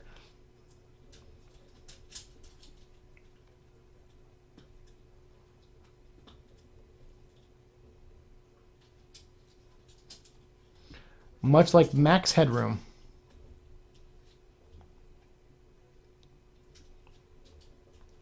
See? I took the liberty. That's his exact line from Batman Forever. Here we go. Oh, God. Yeah, butt. Breasts. No nipples. Yeah, her nipples are covered by another layer of leather. Yeah, he put like a leather bra over the nipples. Yeah, like they put a leather bra over her leather boobs. I mean, come on, it's his niece. Just show some respect. I do like that completely unrealistic motorcycle he drives, though. I actually like the motorcycle more than I like the Batmobile. I really think it contrasts Mr. Freeze's very realistic mode of transportation of a spike golf cart. That's very real. I've seen those driving down I-4. I-4, yeah. I saw them all the time in retirement communities in Tucson. See? So what the hell are you bringing that up for? Oh, my... I think that motorcycle is from the third movie, Batman Forever, there's a motorcycle that Bruce Wayne says, oh yeah, this is called a Vincent Black Knight, which is made up. But I thought it was real for like 10 years until I found it wasn't. And you were like, I want a Vincent Black Knight. That's exactly what I said, and it never existed. So, but Bruce, like, he's like, yeah, there's only 101 on the planet. I have 2 of them. And I think Robin turned one of them into his motorcycle. So he left one. And left one, yeah. I like that he like is testing the water. Like, I'm gonna test and see if I can walk on these. It's like, you know what you can walk on is the cement surrounding that pool. Yeah, it's like, why not just go around, sir? And normally, if he made that decision, you would want this wide shot where you can see him walking across the water, and it's one single take, and there's like this big, colorful background. And instead, it's close-ups of his feet touching the lily pads, and you're like, that makes no sense. And you're like, okay, I guess that's fine. You're like, yeah, what a waste of that.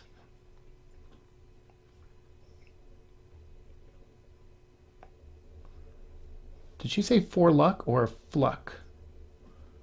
I don't know. I guess for luck.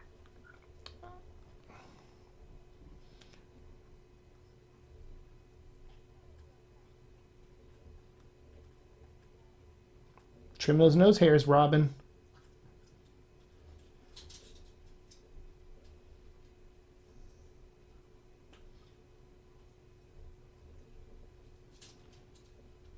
Why would you say that to her still up close to her?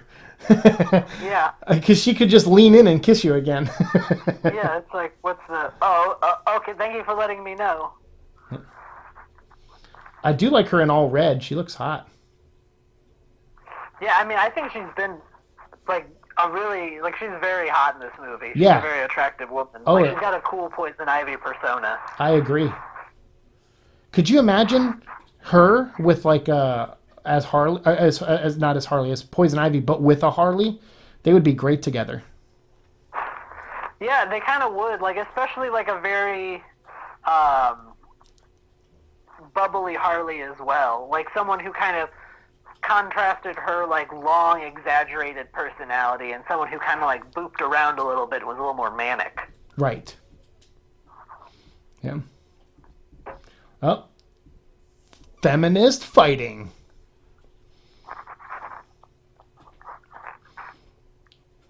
Oh, reverse shot. I love that. They couldn't film him dipping back into the water, so they just reversed the footage.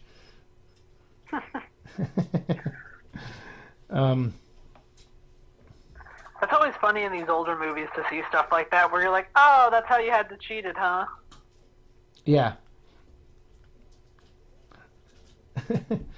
So remember that shot when she's like, as I told Lady Freeze before I pulled her plug. You're going to see that exact footage, and you're going to be like, how did Batgirl record it from that angle?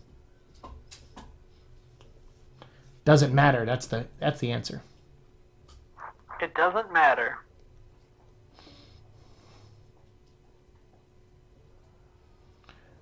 That right there, you're right. 1,000% would be how she got defeated on a stage play. Yeah, like that's totally a stage sort of.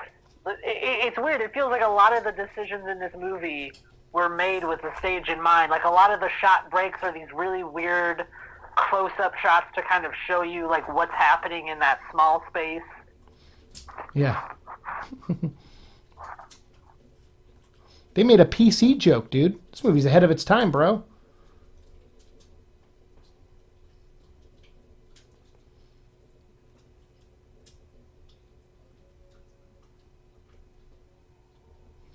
I like that. She's like, I'm Batgirl. He's like, that's not very PC. Why not Bat Person? Look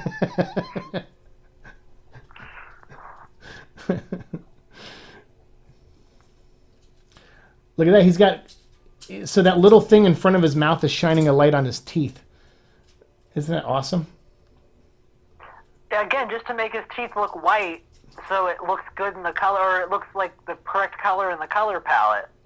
Right. Yeah, yeah. Well, they're shining a blue light on his teeth.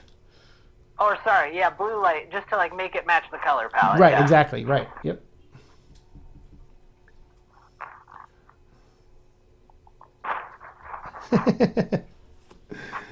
Now, Taco Did Bell. Ice Ice Baby come out before or after this movie? Did what come out? Vanilla Ice's Ice Ice Baby. Oh, like 8 years before this movie. So I'm really sad there isn't an Ice Ice Baby reference. Yeah. I mean, that's the only ice reference they didn't make in this movie.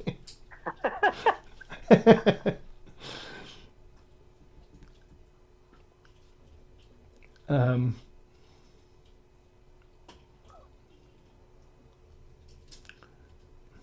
yeah, look at all these great miniatures, and then this is the set. It's really well done. It is. It's clever and it's well thought out, and it's like, oh, you didn't just rely on shitty special effects. You actually kind of like mapped it out and used the practical angles, which make it look so much better. Right.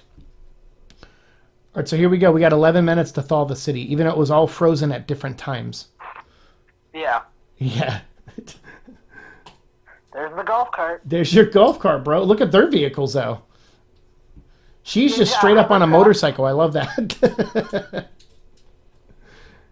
She's like, we didn't have time to make you a new vehicle.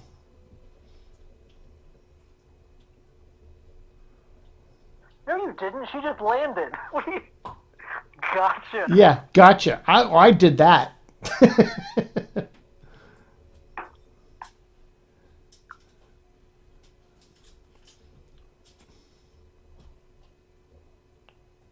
Boom. There goes your golf cart, bruh. Hey, your golf cart has DeLorean doors on it. That's kind of cool.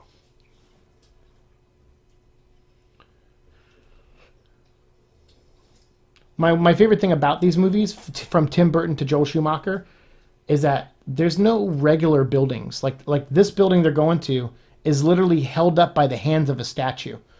Like... Yeah, and it's on like the side of this weird kind of mountainous thing.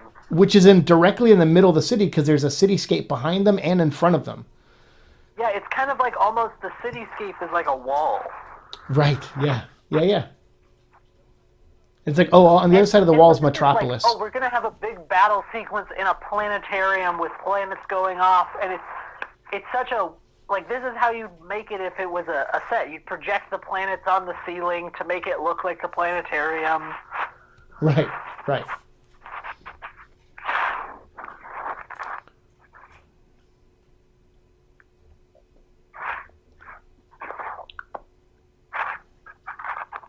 Wow, that's fast acting to acting.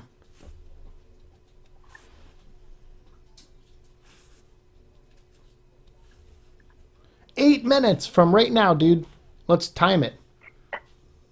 How much time is left in the movie? It might actually be accurate.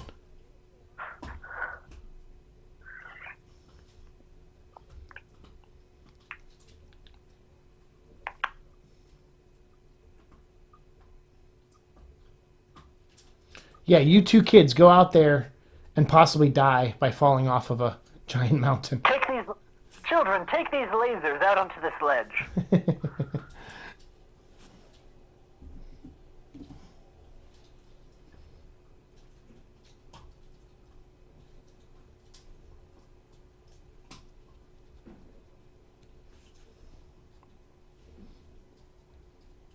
How did he sneak up on Batman? He's like a mech. Yeah, it's like, your footsteps make a lot of noise, dude. Right. Oh, look at that chin scrunch there with that sure close-up of Batman. Right, yeah.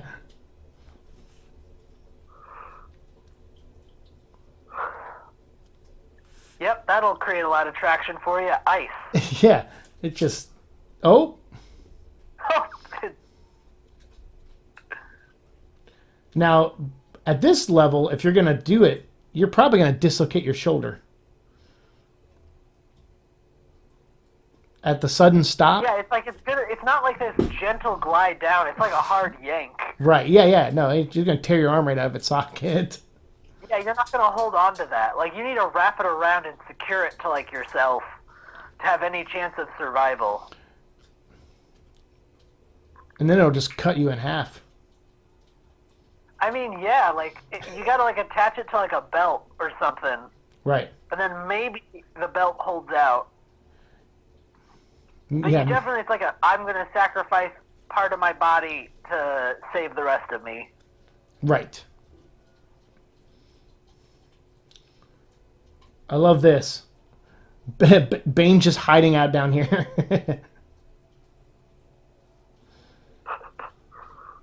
I love how Batgirl has heels too. Like Alfred was like, "Oh, my niece will need heels for crime fighting." Yeah.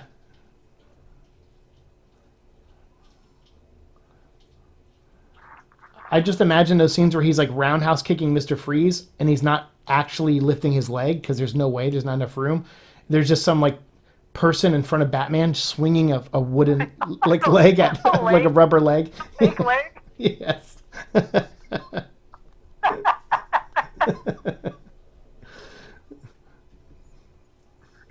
no way you can get it with the leather suit. Like, There's no way he could do like a butterfly kick in that where he was posed. So yeah.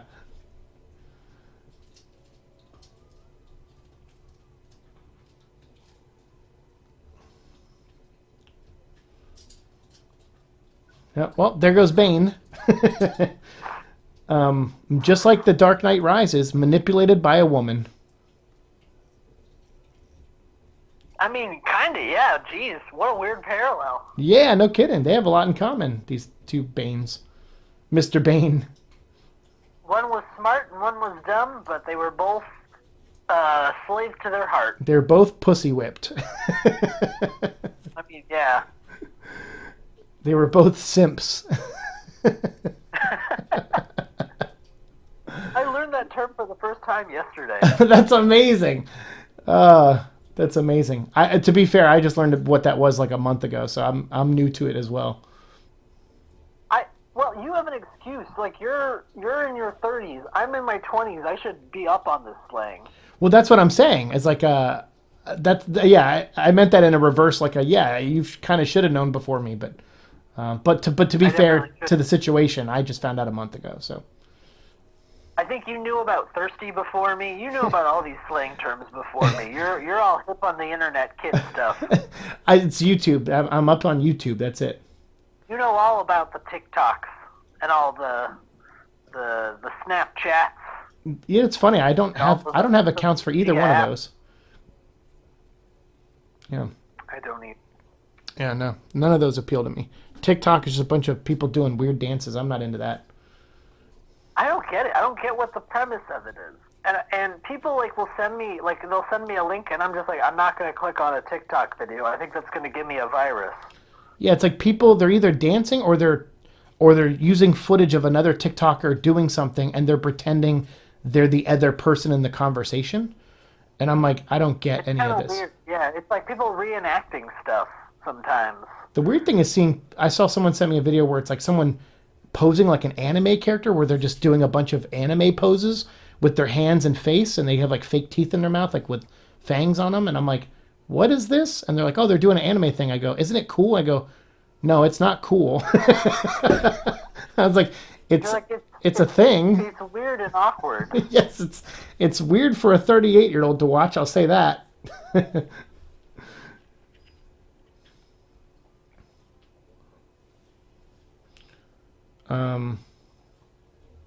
Grab onto my belt. Oh, that audio is so overmodulated. Yeah. Oh yeah. I feel like a lot of the dialogue in this movie is ADR. It is because it's funny you brought that up. There are scenes where Bruce is walking down the hallway talking to Robin and or Alfred, and his voice sounds like it's right up next to a microphone. And it's because a lot. It is. Right. It's actually ADR'd some of those lines. You're right. It feels like a lot of it. Like even the opening scene with them leaving in the Batmobile and then the Robin cycle. Like I was like, is that all ADR? Like it doesn't seem to exactly match up how it should. Yeah, I would imagine a lot of these lines are ADR because I'm gonna guess that these sets they built are loud as shit. I did that in my Resident Evil Apocalypse commentary, I had heard, and Milla Jovovich had confirmed this, that she ADR'd every line in that movie. Yeah? Yeah. I mean, it makes sense. And I'm like, yeah, the movie where you're running motorcycles like through church windows and stuff, like you really had to ADR that? Like, but I guess the reason she chose to ADR even the quiet scenes was because she didn't like the sound of her voice. So she wanted to make Alice sound tougher. So she made that whole post-production work harder so she could ADR an entire movie. And that's kind of like a weird reason to do it, but at the same, they all just freeze off instantly. Yep, they're done. That's healthy. Yeah, and now they're normal and they're in no pain. And then none of them have hypothermia. We're just a little wet. I have hypothermia sitting alone in my apartment in Florida, and these people are fine. Not fair. Yeah, this is why we wanted to watch this movie, to teach you how to recover like an adult, Siike. I'm such a puss with this. Yeah, that dog is just shaking it off. Yeah, and here I am putting Instagram posts. I'm such a baby. Oh, Jesus Christ. Get a sweater. I did. I had to wear one today. Don't make fun of me. Oh, this scene's good. I'm going to say, I genuinely have enjoyed this movie. Yeah, me too. It's good to watch with a friend. I like this scene, though. Watch this. You're like, how did Batman record this? He wasn't even there.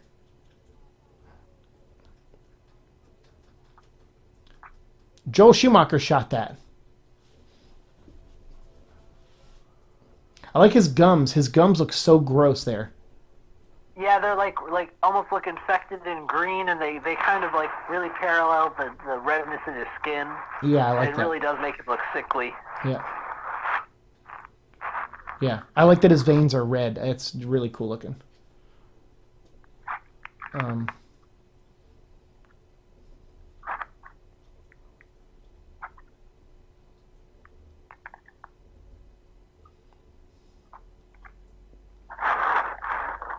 This is my favorite thing about Batman. And he doesn't do it nearly enough. He is not going to punch his enemy into oblivion and break his collarbone. He asks him for help. He asks him for help, and he says, I'm asking you for help because I know there's a good person in you. Like, I know some people are like, well, that's Superman's thing. It's like, no, it's Batman's thing, I think. And the reason I feel that way is probably because in Poison Ivy, because she turns into a murderer. Right, but, right. But Freeze, they give him like the moment of redemption. Right. What's up with the mic over there? What are you doing? I love how he also keeps the serum. He's like, this will save your friend, even though it was worthless to me. I kept it close to me the whole time. Well, it's not worthless to him because he's trying to use that to progress into stage 2. That's what his wife has. So he needs it. I guess so. Yeah. Oh, his wife has stage 2? Oh, okay. Yeah, his wife is stage 2. And so that's why Bruce is like, look, or Batman's like, I'll have her moved so that you can continue your research on her in Arkham. He goes, but you still got to go to Arkham because you try to kill everybody. But he's like, but yeah, we're going to use this to cure someone. And so you have the power to save a life instead of take it. I like that whole speech. And then, yeah, Freeze gives in. He's like, you're right. I want to save people. I don't want to kill anybody. I'm a doctor. Because that's the whole thing with doctors, right? They take that Hippocratic oath or whatever. Yeah, they're like, it's a kind of a cool redemption story for him where it's like, yeah, you fail, but at the same time, like, the thing you really want, you do get in the end because the thing you want is a noble thing. Right. And that's sort of the interesting contrast because Freeze doesn't necessarily, he wants revenge because he feels like he can't save his wife and he blames the world for it. But then Poison Ivy is just like, I want destruction. Right. And she doesn't get what she wants because that's not noble. But at the end, Freeze is just like, I just want to like work on saving my wife. Yeah, you can do that. That's cool, man. I got your back. Yeah, you don't have to rob banks and steal diamonds to do that. We got you, bro.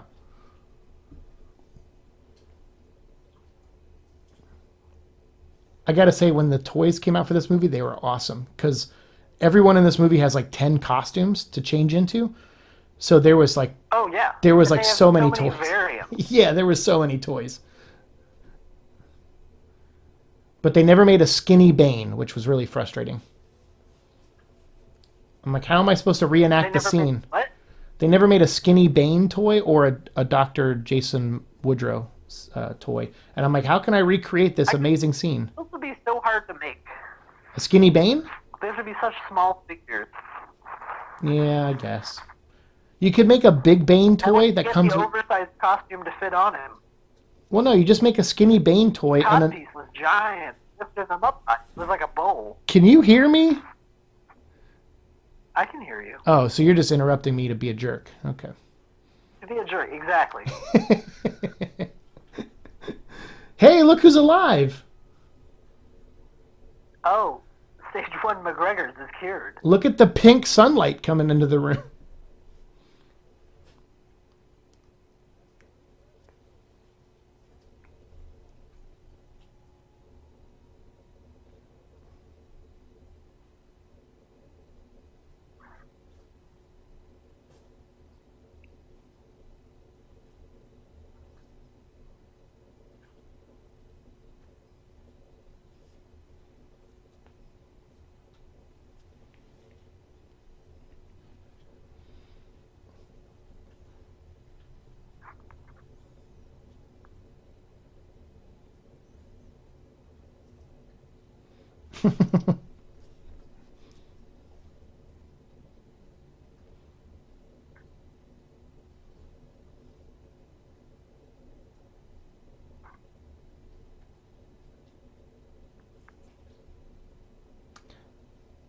What's the rule on sleeping with our partners, Bruce? Here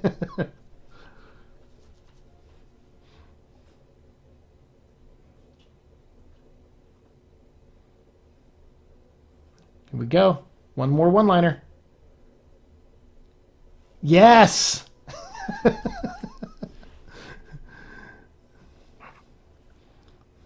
And people get mad that when Sony puts the last shot of the movie in their trailers, this shot was in the trailer for this movie. It's literally the last shot of the movie. I mean, it's not a revealing shot, though. No, but it's still the final shot. That was a cool movie. I enjoyed that. Oh, here's Smashing Pumpkins. Is this the second version, the slower one? This is the fast version. Oh, now I hear it. Yeah. All right, Jeep Swenson. Yeah, okay, good. I got his name right there. I think I screwed up. It's Mike. Yeah. Rapper, see if it was Michael Goff or whatever I said. Michael Goff is Alfred. Pat Hingle was Gordon. I mixed those two up earlier. Yeah, I'm not seeing that rapper. Hold on. There's Jesse Ventura. Oh yeah, Coolio. You nailed it. Oh, I did get it. Banker. He was the banker? He was the banker. Well, yeah, he is of the tournament. Oh, okay. Yeah. That makes more sense. I was like, I don't remember him in a bank. No, he was. That's who they. Wearing a leather jacket. He was more a bookie than anything, but yeah, yeah, Coolio. I'm sorry, yeah, I called him Buster Rhymes. I was way off. Project consultant Bob Kane. That's kind of cool to see. He lived. I can't remember when he passed. If he passed before Batman Begins, or if he actually made it to the filming of Batman Begins. I can't remember. But yeah, he was kind of involved in some of these movies, somewhat. Name only, credit. Look at that, Mr. Freeze's hairstyle. That not Mr. Freeze when he was Dr. Freeze, because he actually did wear a wig. God, that's cool, man. I'm glad we did this. This was a fun movie to watch.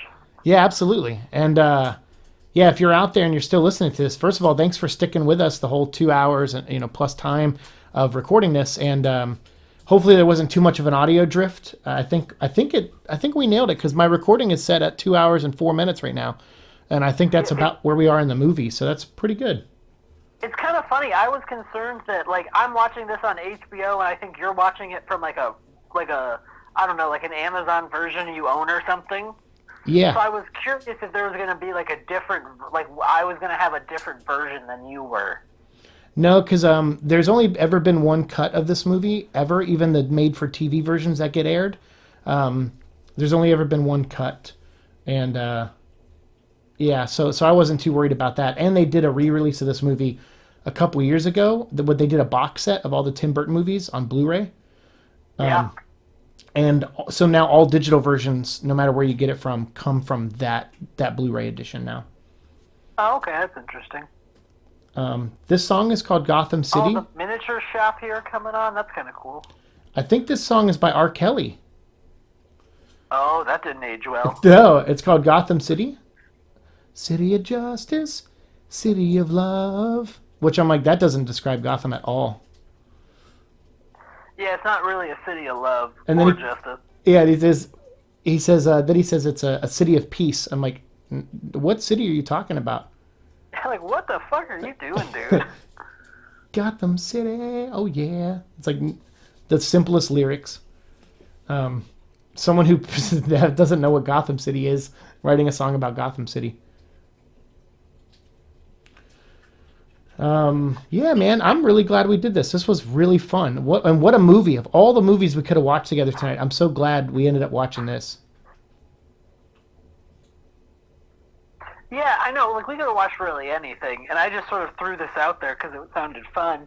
And when I suggested it, I was like, oh, do I really want to watch that movie? And now I'm like, that was a great time. I had a fun time watching that movie. We should keep the theme going with movies that have Taco Bell product placement in it, like this one did. And so we're going Demolition Man next? Yeah, Demolition Man all the way, bro. I have that on Blu-ray, man. Like, I'll watch that anytime. Did me, you, and Kevin was that your first time seeing that movie? Demolition Man? Yeah, that was. Watching Demolition Man with you guys, where you guys were like, oh, you gotta watch it. And I was like, okay. And we watched it together, I remember. Demolition Man is one of my favorite 90s movies, but I like all the stuff that I think people don't remember about that movie until recently, when I didn't realize there was such a cult following for that movie until recently. Because I think you let me go to Comic-Con with you for like a day a year or two ago, and they did a pop-up Taco Bell to celebrate the 20th anniversary of Demolition Man. And I remember being like, what? Like, people remember this movie? Like, because every time I bring it up to people, they go, what's Demolition Man? I'm like, we gotta watch it. And then That's the same thing I do. I'm like, oh, have you ever seen Demolition Man? And they're like, no. And I'm like, it's the best movie ever. Yeah, it is. Those are some quick credits, by the way. Yeah, I was expecting more credits. So yeah, mine's all over. Shit. Yeah, mine's completely over now. So Alex, final thoughts on Batman and Robin. I want to hear them. You know, I think it holds up really well. The effects hold up great in terms of, like, I mean, obviously not everything looks perfect. It's a movie from 1997, so it's never gonna. It's not going to look like the Avengers Endgame or anything like that, I get it, but using those miniatures and kind of how they designed the set, I think really, I don't know, I really liked it. I thought it was a very interesting movie that I didn't really remember seeing all the way through, so I would say I would watch this again. I would say I'm a fan of Batman and Robin. Nice. Yeah, this is one of those movies where I remember after I saw Justice League when that came out, well, I gotta preface this now because probably anyone listening in the future, there are two versions of Justice League. I'm talking about the theatrical Joss Whedon version, and I remember walking out of there and laughing and going like, "Oh my god, that reminds me of like a modern day Batman and Robin." And someone was like, "Oh, that's really low blow," and I go, "Well, I don't mean that as a complete insult either, because I have a fondness for Batman and Robin. Now, granted, I don't think Justice League's a good movie. I think Batman and Robin's a better movie, actually." I don't know. Would you agree to that or no? You know, I think I would. I would say this is a better movie than a lot of modern movies that I think we kind of herald as amazing. I like this better than the Nolan Batman. And while I really do enjoy the Nolan Batmans, this is sort of campy and goofy. And while I, again, do enjoy the Nolan Batmans, there's great performances in those, especially by Heath Ledger. This is just fun to watch. Like, I think we both could say we had a great time just kind of goofing around and talking. Like, I really found the set dressing interesting. I found that was one of the most interesting parts of this movie. So, for me personally, I get it, not everyone, but for me personally, I would say I enjoyed this movie more than a lot of other movies. I would say it's a good movie. I would say I 100% agree, and normally I like to play devil's advocate, but I 100% agree with what you just said. I've seen this movie probably, especially post aneurysm, at least like 20 times at least. I don't get sick of watching this movie. The Batman movie I hate is Batman Forever with Riddler and Two-Face. Maybe that's the one we got to do next. Maybe we can. That's fine. I do not like that movie, like not even 1%. So that's fine. We could do that at some point if you want. Watch them in reverse. We'll do commentary tracks for every superhero movie there is. Oh, Jesus Christ. Well, I'm going to go quit my jobs because I have something I have to do now. Yeah, we'd have to do Ghost Rider 2, and that would be the hardest one. Oh, man. I just watched the 2 Ghost Riders recently, too. I watched the first one because I was like, oh, I kind of have some nostalgia for that. And I watched it, and I was like, I shouldn't have nostalgia for this. Like, I love Nicolas Cage, but Christ, that movie is hard to watch. And the second one is even harder. Yeah. It makes less sense. I don't know if you feel this way, but there is another bad superhero movie that I have a fondness for in the way I have fondness for this one. So if you ever want to watch Rise of the Silver Surfer, I'm down. Oh, I'd totally... We could double feature the Fantastic Four movies. Okay. I'd be down for that.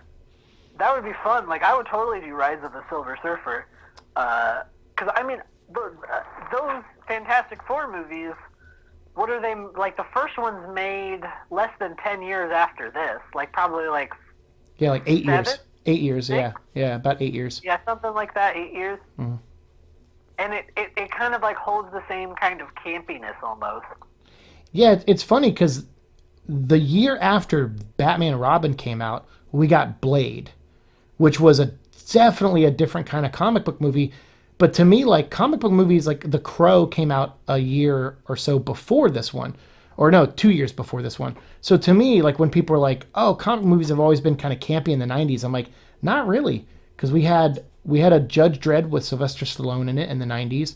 We had The Mask with Jim Carrey, which that was slapsticky, but that was supposed to be.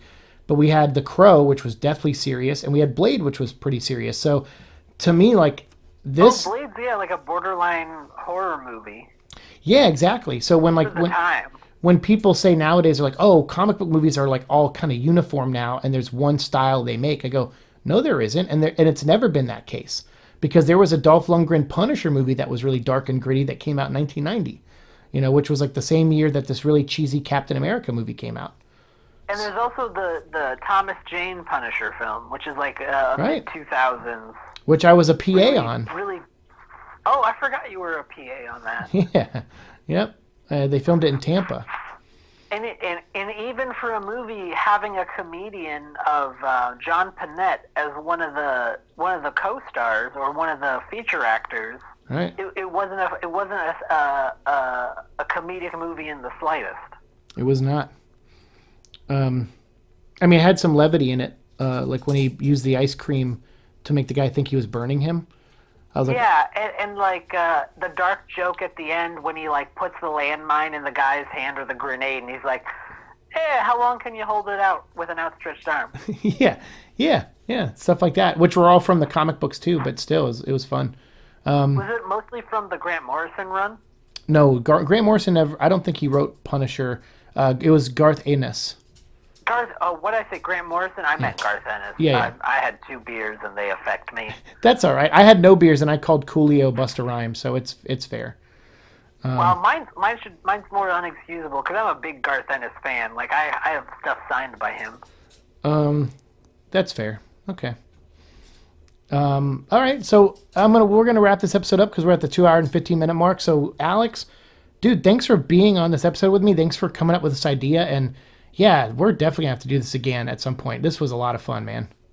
I had a great time, man. Thank you for inviting me to be on this with you. Sure. And any links that I'm able to share for you, just let me know after the show, and I'll put them in the description box down below if people want to check out Alex's stuff. I wish I had any. I don't do anything anymore. If you need accounting, hit me up. If you need accounting services. If you need accounting or, wedding video edited, hit them up. I need a wedding video edited. Get married. Yeah. And the person doesn't edit your wedding and you want someone to, then call me. Yeah, call Alex. He'll do that for a price. And then if you're, I'll put a link down below to the most recent Mad Scientist Party Hour episode that you were on then. Oh, yeah, that would be great. I appreciate it. Awesome. Well, everyone out there, thanks so much for listening to the show. As always, like, share, subscribe, all that fun stuff. And we'll see you in the future. Peace.